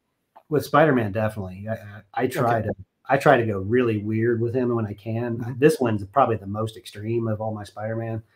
I mean, I think I did a gesture drawing that was just all out of proportion, and then I just went with it, because I was just like, I want to see what this looks like. It's really janky, but it's because it's Spider-Man, it's not too bad. But you could probably tell this is not a marker piece. I was going to say this. Now we're getting into paint here. Look at that, right? That is definitely not marker. No. So is this all acrylic then? This is an oil painting. Gee. I went through an oil painting. Whatever, Chris, whatever you got sitting next to the table, huh? So this is all oils. Yeah. I had a period where I was really in love with oils, and I started offering it as an option for commissions. And I ended up doing a handful of commissions this way. It became impractical because of just the buying times and all that stuff with oil. Yeah. But, for a period there, I was just so enamored with oil that I wanted to do everything like that. And this is just one of the few commissions that came out of that. Well, you know what I think is cool about this is the fact that you're approaching this the same way you would with a marker, stylistically wise, because you start a lot of times when you start messing with other mediums, you start thinking, well, okay, I've got to blend it this way, or I've got to do it this way. But this looks stylistically like consistent with what you're doing with the markers, which is really cool. Because I think if you correct me if I'm wrong, but if you go in and approach this, like I'm going to do it the same way I've done everything else, I'm just going to do it with oils. It's not as scary, maybe, trying a new medium, or is it, you're scary no matter what, right? I think it's just the way your brain is wired, I can't think any other way. And so when I'm putting the stuff down, I'm working on it until it looks the way I feel like it should. And so it ends up looking like everything else I do. Right. But, but you can tell though, I mean, you still got the brushiness in there that, especially in the background, like the flame back here and the sky back here, this is really obvious now looking at it, that's oil. This in here, you could fool me into thinking that you had done some marker here until you get this big, streak brush stroke here. That was me that's very trying, painterly. that was me trying to be expressive, like my version of it. You know, I have that brain that just, I have to keep going until it's looks exactly the way it should in my head. Right. I can't do an expressive like stroke and that's rough or whatever and just leave it. You know, like I can't just walk away from that. Unfortunately, I wish I could, but my brain just doesn't work that way. I have to fix it. Like, no, it's not quite. You know, I go back in and I keep working on it until I over render it. So you have a combination here. Are you using, I mean, a lot of this stuff like on this leg back here looks like it's very thin, where you know, this stuff up here, like this yellow and red on his back, this highlight or kicker light is very thick, and these obviously are thick brush strokes here. So are you messing around with, I'm going to use a little thinner here, or, you know, like linseed oil or something, and then on the other stuff, I'm going to just, you know, right out of the tube? Or how do you? Yeah, very much so. Yeah, I was trying to work as loosely as I could. So, you know, like an underpainting, I wanted that underpainting to show, or at least be somewhat there, you know, and I try to approach it a little differently than I would any other medium. You know, I wanted the oils to really shine, and you know, but you know, that need to fix. But yeah, it's there. You know, like you could see, you could see, like you were talking about. You know, there's little areas where I managed to hold back. You know, like I managed to leave, like his leg, that lower leg is not perfect, and I actually left it alone. Well, you know, but that's not the Frazetta thing, right? Where it's like, you know, you don't need to be looking at his back leg down here at the bottom of the panel, so it can be washed out or cloudy or whatever, and then the stuff that you want people looking at is more bright and focused and sharper. Absolutely, and I think that's what makes his painting so special, is that he very carefully chooses what he's going to render to a certain, you know, completion, right? And then the rest of it could be really loose, and then what happens is your eye goes right to that rendered area where it's really clean and crisp, and it makes it jump off the page or the board. You know? I've been chasing that effect for years, because I can't do that. I can't leave it alone. I have to do the whole. I got a whole canvas. I gotta finish. You know.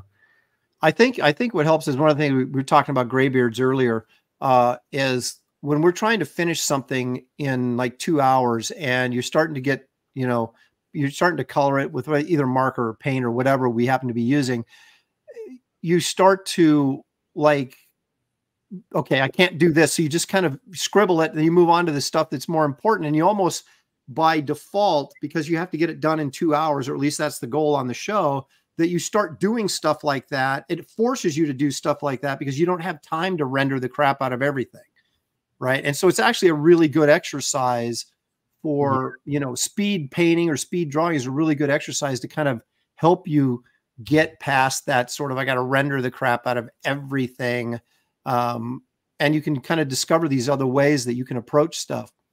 But I'm so in awe of how you're handling all these different mediums so adeptly. And they're just, it's like, you know what you're doing, Chris. And I know you'd probably be the first one to say you have no idea what you're doing, but it really looks like you know what you're doing and all these different things, despite your crazy techniques for getting there. It all just works really well. And this is just tremendous looking stuff, man. I appreciate that. And man. I'm like David. I hate you more than I did before. Let's take a look at the my Kit Carter painting you did for me. Because I wasn't sure when you sent me the scan, I wasn't sure what I was looking at in terms of mediums that you were using. And when I looked at the finished piece, I'm going to switch cameras here so we can see it better. I was stunned at how flat it was, because I was expecting all this texture on there that, you know, you'd done all this wild painting or whatever. And it was like, it almost looked like it was printed, you know, it was, some of the areas were so flat. And, so let's get into this here a little bit. It's kind of the result of marker too. It's just they are pretty soak into the paper, so it does look pretty flat. Although this piece is kind of like some of the other ones I've done recently, where I have started using colored pencil to help punch colors a little bit. So this one is one of the first where I really started kind of helping my colors along with color pencil, because that color pencil sits right on the surface, so you get some nice saturation out of those. Right. So, but I do my best to blend them in, so it's not like an obvious color pencil texture sitting on the surface. Well, I'm not crazy. When I looked at the back, I knew there was plenty of marker on here. Yeah. That's how marker bleeds through on the back, right? So I knew. But so this is all. I mean, these highlights obviously are either your whiteout or your acrylic, right? But is this mostly marker then, except for like the highlighted areas here, the obvious real thick where you went in with paint? Yeah, it's the same process. It's I can't remember what I did as an underpainting. I think I did an orange underpainting on the whole thing. Or I call it an underpainting, but I put down ink. I colored it orange. And then I went in, did my painting, my white painting, and then just started layering color on top of that. And so, pretty much any of the details that you see, any sort of folds or bumps or any of that stuff, that's probably white paint showing through the marker. Like the highlights here. I got these yellow highlights on this rock outgrowth here. So that's white. That's white with just some color over the top of it. With a yellow marker on top. Yeah. Okay. So you did. Yeah. Okay. So I was wondering if you'd that was a streak of acrylic paint. But okay. No, I get it. Sometimes the color here is fantastic. This kind of peach, pink, purple, blue thing we got going on here, and all this sort of alien world type stuff is really imaginative.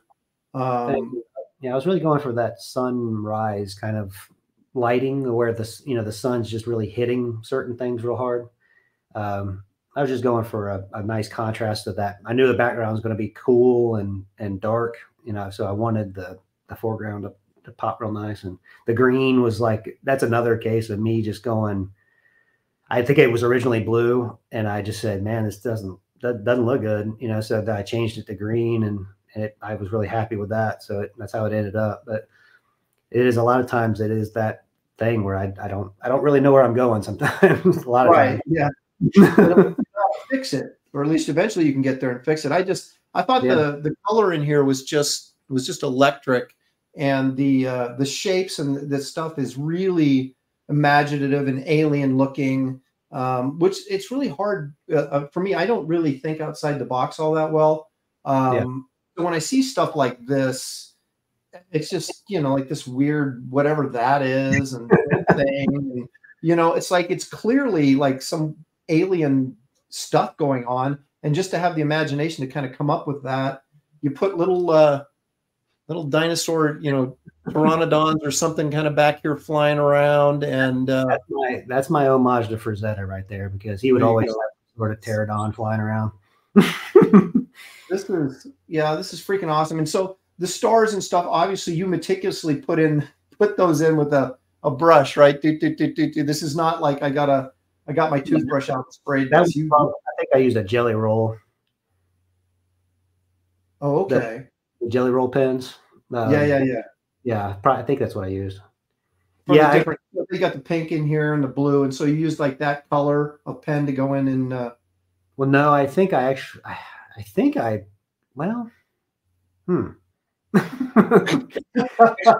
remember. We'll never know. Okay. This right here, this texture, this is with a brush and watercolor, right? Or is it? It's not marker, is it? No. Well, it's a watercolor, and then I went back in with marker and kind of accentuated it a little bit, to kind of give it a bit more of a punchy texture and help with the transition and all that stuff. Yeah, you cannot appreciate the meticulousness of your work without. I mean, when you hold an original in your hand like this, and you can look at it, you just go, God, this guy's insane. Just the level of detail and the level of, well, again, I just said a meticulous approach to the work. It's just remarkable. So yeah, this is the only thing I'm mad about is that you didn't trim this. So now it's like I face the do I trim his original like a frame? Or I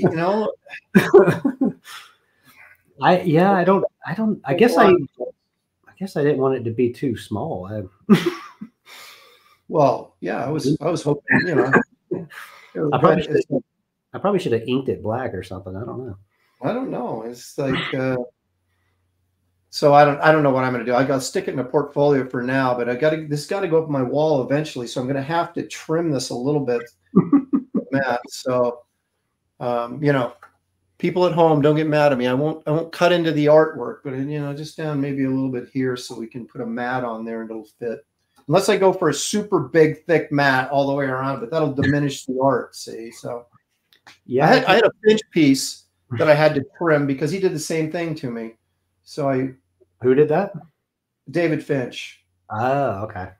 And he did like this huge, left this huge white area on the bottom of the paper, and I'm like, dude, how am I supposed to frame this? So I reluctantly trimmed off the extra. Well, so probably like he may be like me and just doesn't picture your stuff being framed. Well, I have respect for you guys' artwork, and I'm going to frame it. Gosh darn it! Appreciate that. Anyway, that's incredible. Thank you. I'm glad you like it. I'm really happy you're happy. Everybody's happy, Chris, and that's the way we want to keep it. Let me show everybody what this campaign. I mean, most people probably have already seen it, but I'm going to show it anyway. This is what I was originally going to have Chris do a. Wait a minute, I'm on the wrong screen. I was originally going to have Chris do like a Wraith of God cover, but I really kind of felt like I was going to get you when I decided to do Kit Carter. I said I was going to get you on this because I thought you would really bring some vibrant color. And if you did Wraith of God, it'd be like 90% black. You know what I mean? And it's like with the cape and everything. And it's like I wanted some of your color. Trust and me, I thought this might be the way to get there. If I did it, it wouldn't be black. Trust me, it would be blue and orange. Okay. I wish I could have done it. That's a cool character. It's a cool setting. It's a cool story. Chris, there's another one coming, so we'll talk again. Okay. Well, I do think it worked out well with Kit Carter. It gave me an opportunity to do an homage, to that sci-fi fantasy genre and do something fun with it. And I was glad you were able to squeeze me in. So this is on the campaign. This is the hardcover. This is by me, and Kelsey Shannon did the colors. Normally I color my own covers, but I was trying to get this campaign together and I was in a rush. And so I said, Kelsey, color this, help me. Of course, he did a great job. Excellent colorist. And here is the soft cover, the regular edition. It's going to have Chris's cover on it. And this is how it's mocked up. So that's it really kind of looks like a pulp magazine, which is what I really wanted it to look like. Is this the main cover? Like those? Yeah. Oh, really? Oh, wow. Yeah. I had no idea. I wasn't sure what you were doing with it. I thought he's like, oh, I got to charge him more now. I didn't realize he was using it for the main cover. No, I'm really flattered. I had no idea it was going to be used for like the main. Well, I had two choices. I was thinking about using yours for the hardcover, but then I would have had to ship all the books to you and pay you to sign them all, and then it'd be like a pain in the butt. So I said, you know what? I'll make mine the limited edition hardcover, and I'll make Chris's the regular, soft cover trade edition. Okay. So not because you liked it. Okay. So there was a practical reason for it, but I'm thrilled with it. I just think it looks great, and I always like with the treatment. It looks really good with the treatment. Thank you. I'm glad you're approving of it as well, because I was I was messing around. I had somebody do the logo for me and kind of explain what I was going for, and I got exactly what I wanted. And this is going to be 8.5 by 11, so it's going to be the old Marvel style 80s graphic novel style. So it's bigger format than a comic book. Yeah. And here's some of the interiors. This is page 1 with our Lava Man, and there's pages 2 and 3. I just got the colored version of this from Kelsey, so I'm going to put that up in here so you guys can see. That's pencils by me, inks by Matt Ryan, and the colors will be Kelsey Shannon. That's Gary Martin did a piece for the book based on one of the Frazetta Buck Rogers covers. Sure, yeah, that's great. I had a cover here. This was originally going to be the cover, but I just thought Kit looked a little too posed. So, so it's going to go. She has a little chest. Sure. Yeah. Well, you know, that's a given with me. But so this will be inside the hardcover edition. I'm gonna have a gallery in there of about 6 to 8 pages, probably 8 pages of material that'll be in the hardcover that's not going to be in the soft cover. We have T-shirts. There's Kit and Merv. Sketchbook. It's going to be a full color 8.5 by 11 Kit Carter sketchbook with all my stuff over the years. Is that what's that from? That image? Is that from a page or this one? Yeah, this is from my sketchbook. This is the very first drawing I did of Kit Carter. I was trying to come up with kind of like a interesting print to sell at shows, and so I thought, well, what if I did this B movies sort of 50s bubble helmet sci-fi girl? And it was titled Kit Carter versus the Astro Zombies.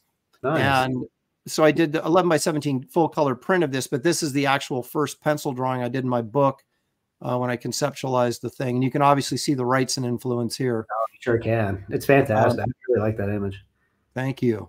You're writing what you like to draw, and that's the best way to. I mean, well, that's the only way to go. You know, you write for your art. You know what's going to be good. What you're good at drawing, what you like drawing. And it always ends up being the best stuff. Absolutely. I'm doing a insert movie poster as well, which I'm going to paint. And this is the color rough I did for it. And this is going to be 34 by, let me try that again, 14 by 36. With the old style insert movie posters. Yeah, yeah.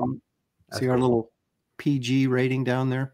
And so this is something I'll be able to get in the campaign. Of course, this will be a finished painting, not a color rough. But acrylics on it, or we got Kit Carter shot glasses, laser etched, all the add-ons, Garbage Man trade paperback. There's some more Wrightson influence if you've ever seen it. Oh, yeah. And my Power Cube books are both available in trades in the campaign. Wraith of God #1, the second printing, you can add that on. And then, of course, all the Wraith of God books that are coming in this week from the printer and going shipping out. But if you missed that campaign and want to get these, you can add those onto your orders as well. Someone asked me earlier which of these covers was my favorite that I did, I assume, because I love the Bisley one, obviously. But out of the three, I like the wraparound cover the best. There's a little Tales of Suspense tribute here and the Tomb of Dracula tribute. When I do multiple covers, I try to make them as different as possible, rather than just sort of kind of the same thing in a different light. Wasn't there another one? Wasn't there like an homage to 70s Marvels covers? Well, that was the first campaign. Oh, okay. This is the second. Those are all sold out. So I ended up doing a second printing, and this is the new cover for the second printing of #1. I got But yeah, I did like that 1972 box like cover, a Gil Kane thing. Yeah. That was great. Yeah. Yeah, those are all gone. That's good. That's a good problem. Yeah, exactly. So anyway, guys, this is the campaign, and you'll find the link in the description of this video, so you can go right there and back this if you would like. And also, you'll find the link to Chris's Instagram page there as well, so you can follow him, because he's constantly posting really cool art, and that's the best way to see it, I would guess, right? Because you're not on you're not anyplace else. You're just on Instagram, right? Or am I wrong on that? I have a Facebook community page or whatever it's called. Oh, you do? Okay. I don't so like the Art of Chris Stevens or Chris Stevens Art. What's it called? That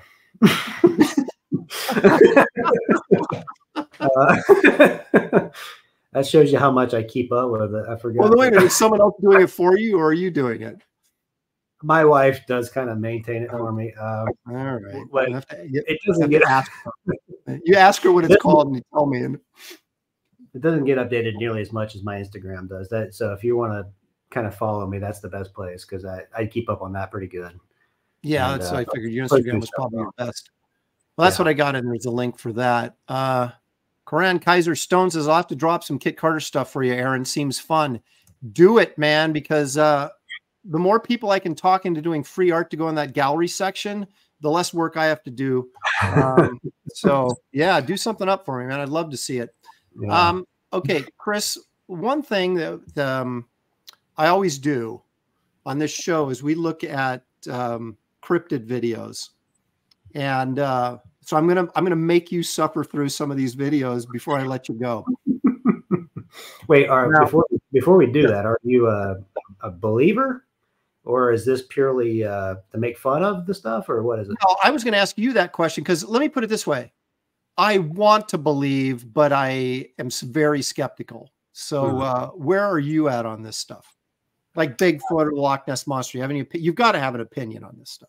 Yeah, I guess it.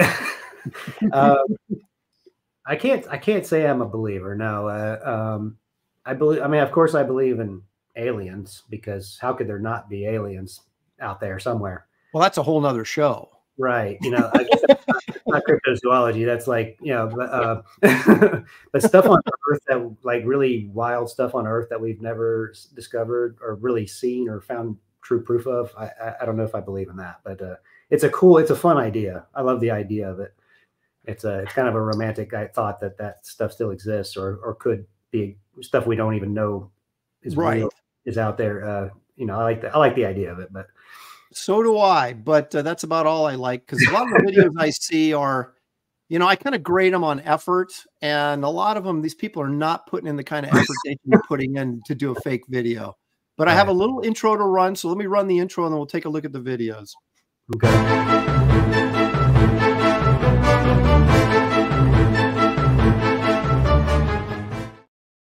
Yes, it is not Finding Bigfoot because we have yet to find him, Chris. But it's a spoiler. It's a spoiler. Yeah. Well, we'll give it a shot, though. Now, this, I will preface by saying this. The guys in the chat know this, but apparently one of the excuses for never getting a clear shot of Bigfoot is that he's an interdimensional traveler, so he's always phasing in and out, so you can't ever really get an in-focus shot of him. I don't know. Maybe that explains it. But we shall see what we shall see. Now this is good explanation I've ever heard. Yeah. So. Now this is an incredibly fuzzy shot of or film of the Dog Man allegedly. Now, have you ever heard of the Dog Man, Chris? I don't think I've heard that one. It's kind of like a werewolf, but it's like the Wisconsin Dog Man. I guess maybe they're in Michigan too. They're in certain areas that. So anyway, you tell me what you think of this. I'm laughing already. I'm sorry. But here we go. Here's our Dog Man video. As you can see, the shaky, blurry camera is always quite effective. Wait a minute. Something's about to happen here. Hang on. There he is. There he is. He looks a lot like an ape of some kind. Yeah, or your friend posing as the Dog Man when you shoot a blurry video. I don't know why someone would look at this and suggest that this is a Dog Man as opposed to a Bigfoot or anything else, because well, when he's walking like that, he looks more like Bigfoot. When he's crawling on the ground, he looks more like a right. So maybe this guy's confused about how to portray or have his buddy portray because this to me right here, this looks pretty much like a dude trying to look like a monkey or a wolf crawling on the ground. As you can see, it's very short, very blurry. You sound like typical. You sound like you've already made up your mind that this isn't. Well, Chris, come on. You got to give me a little more than this if you want me to buy in. Now we've had some good videos on here where it's kind of like you go, yeah, you know what, that could be something. Yeah. But this ain't one of them. Yeah, that one's yeah, we might need a little bit more on that one. Yeah. Paul Taylor, he is our resident biologist. This guy is actually a biologist. And so we always take his word, and he says, looks like a guy in a gorilla suit. And so Paul, we're on board with you on that. I'm going to go with that. F in the chat says the dog man is from Michigan. So, okay, they want to clear that up. So I'm not putting out false information. But I wanted to warm you up with the crap and kind of get to the better stuff. Okay, so we got better than that. I'm not saying it's good. I'm just saying it's better than that. More compelling evidence than that. Yeah. Okay. Now this is interesting. I think the guy's reaction is very telling in this. What I find interesting about this video is the guy is actually blurry, but the creature is actually in focus. So they kind of reversed it on this one, maybe by accident. So this guy's allegedly wandering around someplace and comes across this cave, and this is what he finds. Just watch this. Right there. Ah. Oh, yeah, and he gets out of there quick. Now, wait. So the camera guy's still there, though. Yeah, he's not scared, apparently. That's classified captures, by the way. I should give credit where credit's due. My issue with this is, well, there's a lot of things that are an issue with this, but the guy that ran doesn't look like he's run. I mean, he just kind of jogs out of the way, you know? It's like he's not too scared. He jauntily steps out of frame there, yeah. Yeah, and the cameraman, like you said, is still there. This looks like maybe some decent Muppetry going on here. There should be much more interesting footage after it cuts away there, because right, he's coming right out, you know. Yeah, I mean, like where's he when he's like killing the guy? That's what I want to see. Cameraman, yeah, he's in the pocket. He's staying right there. But I do actually think they put a little effort into the costume, so I'm or the puppetry. I kind of like that. So there you go. This is like supposedly in someplace in South America, of course, or it could be in some dude's backyard. But you're going. That's all we know. You're going with puppet.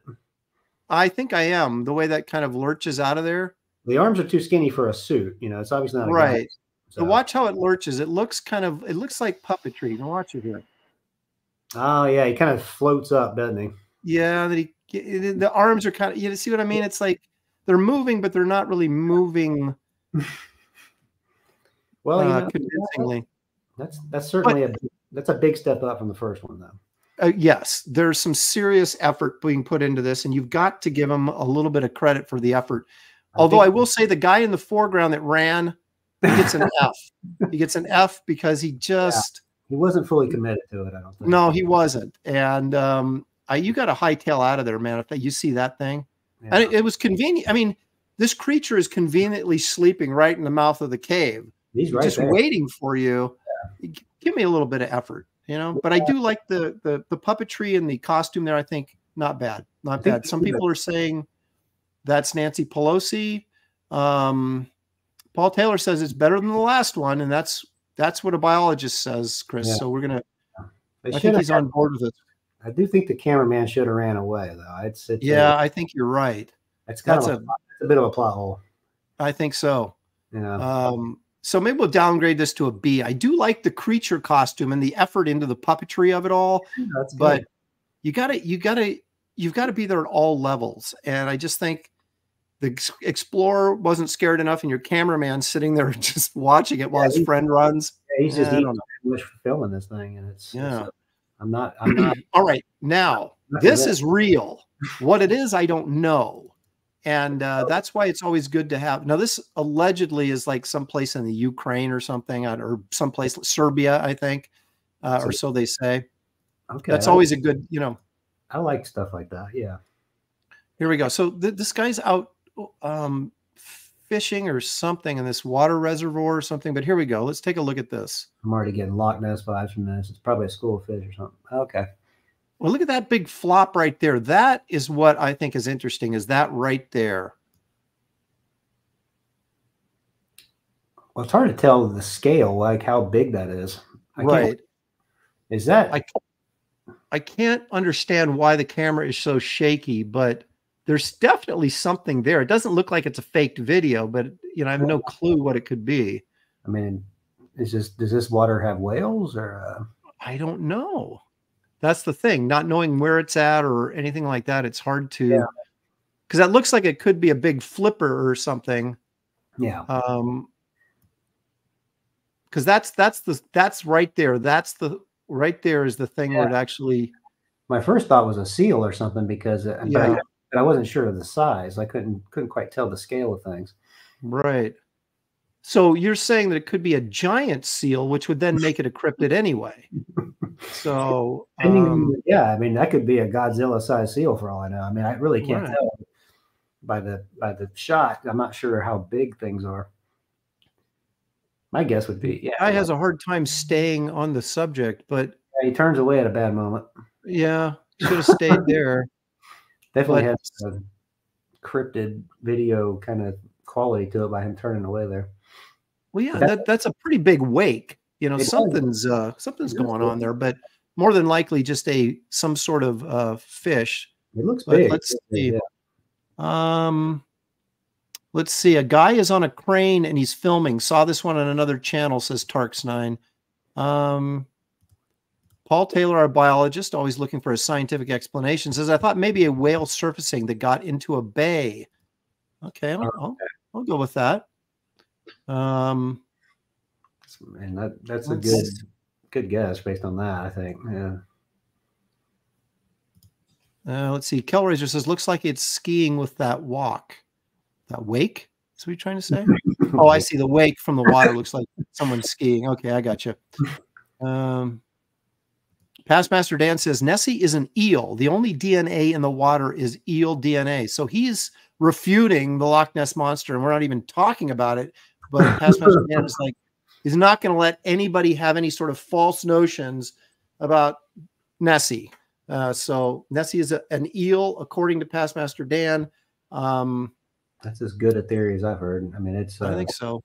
Brian Game says, I've seen big fish at a fishery do that. Scale is important. That's true. Yeah, so no, I really can't tell from this if it's like really far away and it's huge, or if it's kind of close and it's not that big. I can't really tell. Right. Well, I don't think there's anything here that makes me think it's necessarily unnatural. Now check this out. This is real too, but real what, I don't know. All right, now check this out. This is like, just give it a second here. There, okay. So it starts over here. There's a moment where it splashes out of the water that I think is kind of telling. And so it's moving in over here, and then they fade to black. But here we go. We'll do it again. Oh, that was the where's the, okay, there's this. All right, you guys are boring me. Get to the good stuff. Okay, here we go. This is what we wanted. So there it is. Now watch when it flops out of the water here. Now you can't. There's a closer shot right there. Oh, that's a much better shot. Right there. Look at that. It looks like a snake or something, doesn't it? Well, or a giant. I mean, that's a pretty freaking big whatever it is. Yeah. Yeah, it's not. First thought was like an orca or something, but like no, you'd see the fin if he was coming up like that. Yeah, I mean, look at that rounded. I mean, I thought it was like that felt like kind of like a snake body or something, like maybe an eel, but that's a one freaking big eel if that's what that is. These people are in like kayaks. I'd be like, get me the heck out of here, because that's not. I don't think that's a manatee. I'm guessing this is probably Florida or someplace, but. Oh yeah. Yeah. Based on that open water right there in those trees, I'm just, maybe it is. It does look Florida-like for sure. Boy. I mean, it could be a manatee. The one dude was genuinely scared. It was so funny because the guy was genuinely scared. You could tell in his voice. And he's like, we got to get out of here. And the woman he's with going, no, wait, I want to get a better shot. And he's like, let's get out of here. All right, what do you guys think? The Geek Easy says that's my ex-girlfriend. Paul Taylor, yeah, I thought it was a killer. Where are you at, Paul? There you are. Yeah, I thought it was a killer whale too. You think so? Robert Doan's going giant beaver. Probably not. Well, the color of it suggests killer whale, but I would think you would have seen a fin or something if he came out that much, maybe. That was my feeling. It's like, if that was a fish, wouldn't we have caught some sort of, but then I thought it's too freaking big to be an eel. I mean, look how thick that is right there. I mean, I don't know. Maybe that's his nose, but then you'd see the back fin, wouldn't you? Yeah, I would think so. Or a little bit of white or something. I don't know. If that's his nose right there, you would have seen a fin right here. I don't know. Another mystery that will go unsolved on this. It is. It's interesting.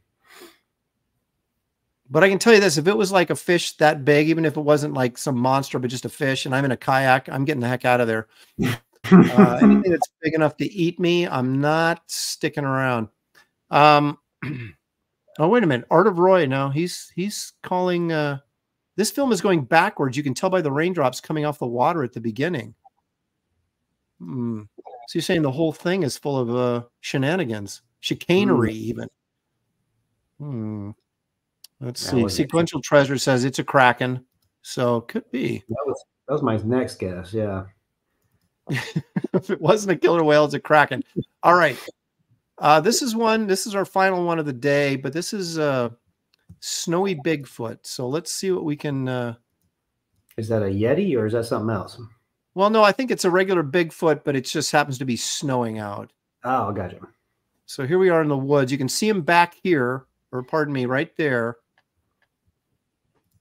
And there's kind of different levels of him. You can see him walking back there, and he looks tiny. Yeah, he doesn't look big. Maybe it's Littlefoot. Yeah, that looks. So this guy has the presence of mind to zoom in, though. So I give him credit for that. Not super shaky, at least not yet. No, yeah, until we get to the good stuff, then it starts shaking like crazy. Here we go. There. Now, oh, really? This is brilliant, right? You see him right there, and then oh, there's Bigfoot. I'll film down here. You know, it's like, what? A squirrel? I mean, really, like you got Bigfoot on your camera, man. You gotta My hold problem here is this. There you go. My problem with this is a pretty casually walking Bigfoot. There's his back. We don't get to see his face. It's always from behind. The snow seems to be real, however. That does look, and it's falling down, so it's not backwards.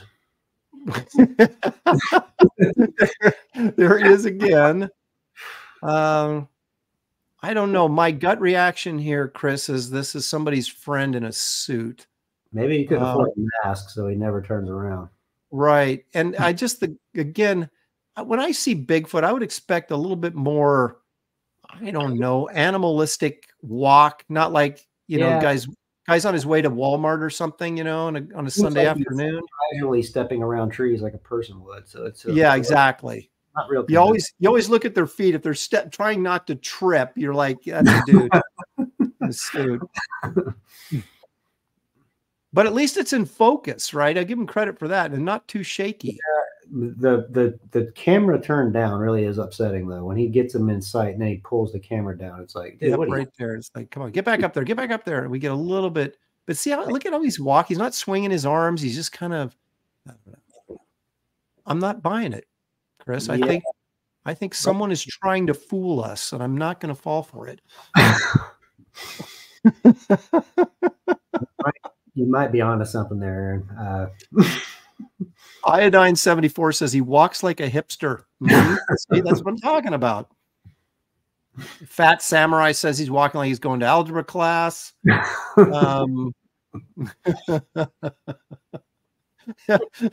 Hands in his pockets.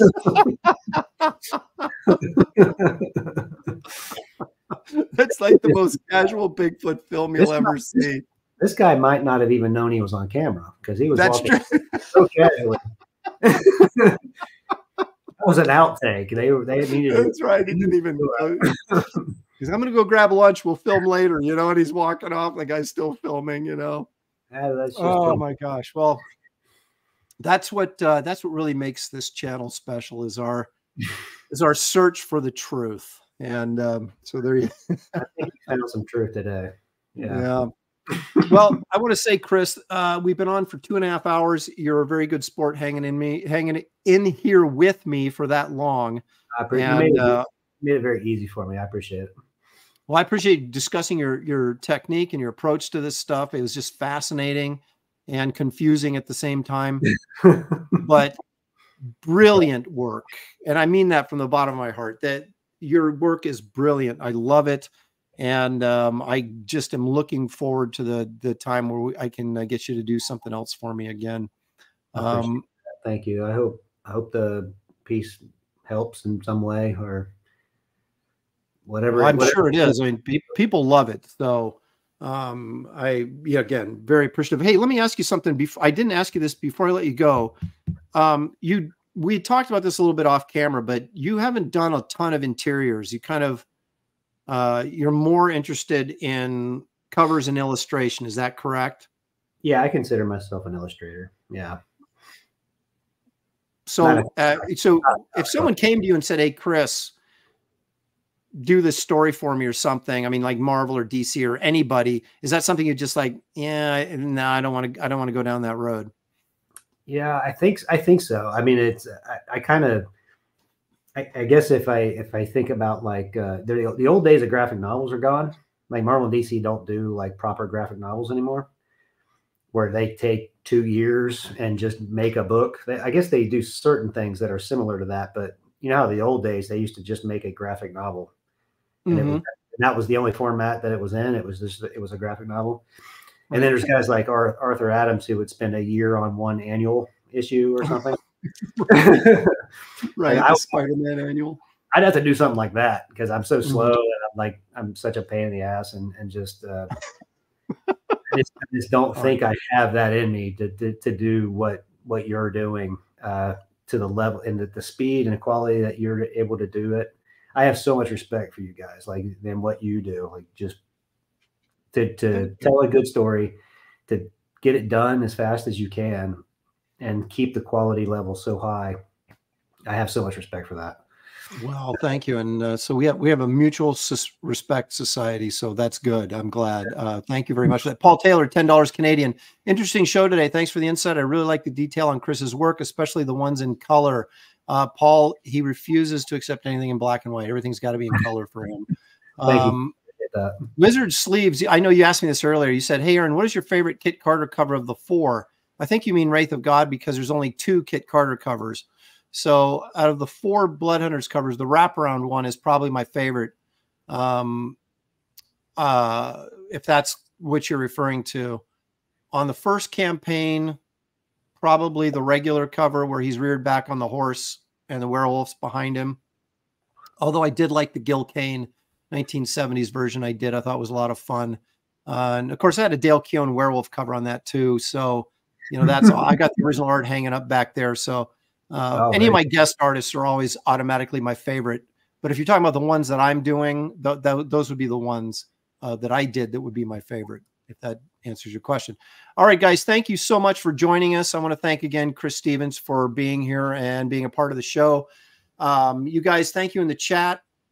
We couldn't do the show without you. We really appreciate your participation. I appreciate all the super chats, but your comments and being involved and sticking it out and showing up here every week. Please hit the like and subscribe if you haven't already. And also, once again, a quick reminder, the Kit Carter Planet Doom campaign on Indiegogo. You'll find the link in the description of this video. You can follow that and back, or you can follow the link to Chris's Instagram page and check out all of his wonderful, cool art. And there's plenty of it to see. So you definitely want to be following him if you're not. And so there you go, guys. Until next time, I guess next time we'll see you will be Wednesday right here on Graybeards at 1 o'clock Pacific time. So thank you. Enjoy the rest of your evening, and we'll see you later.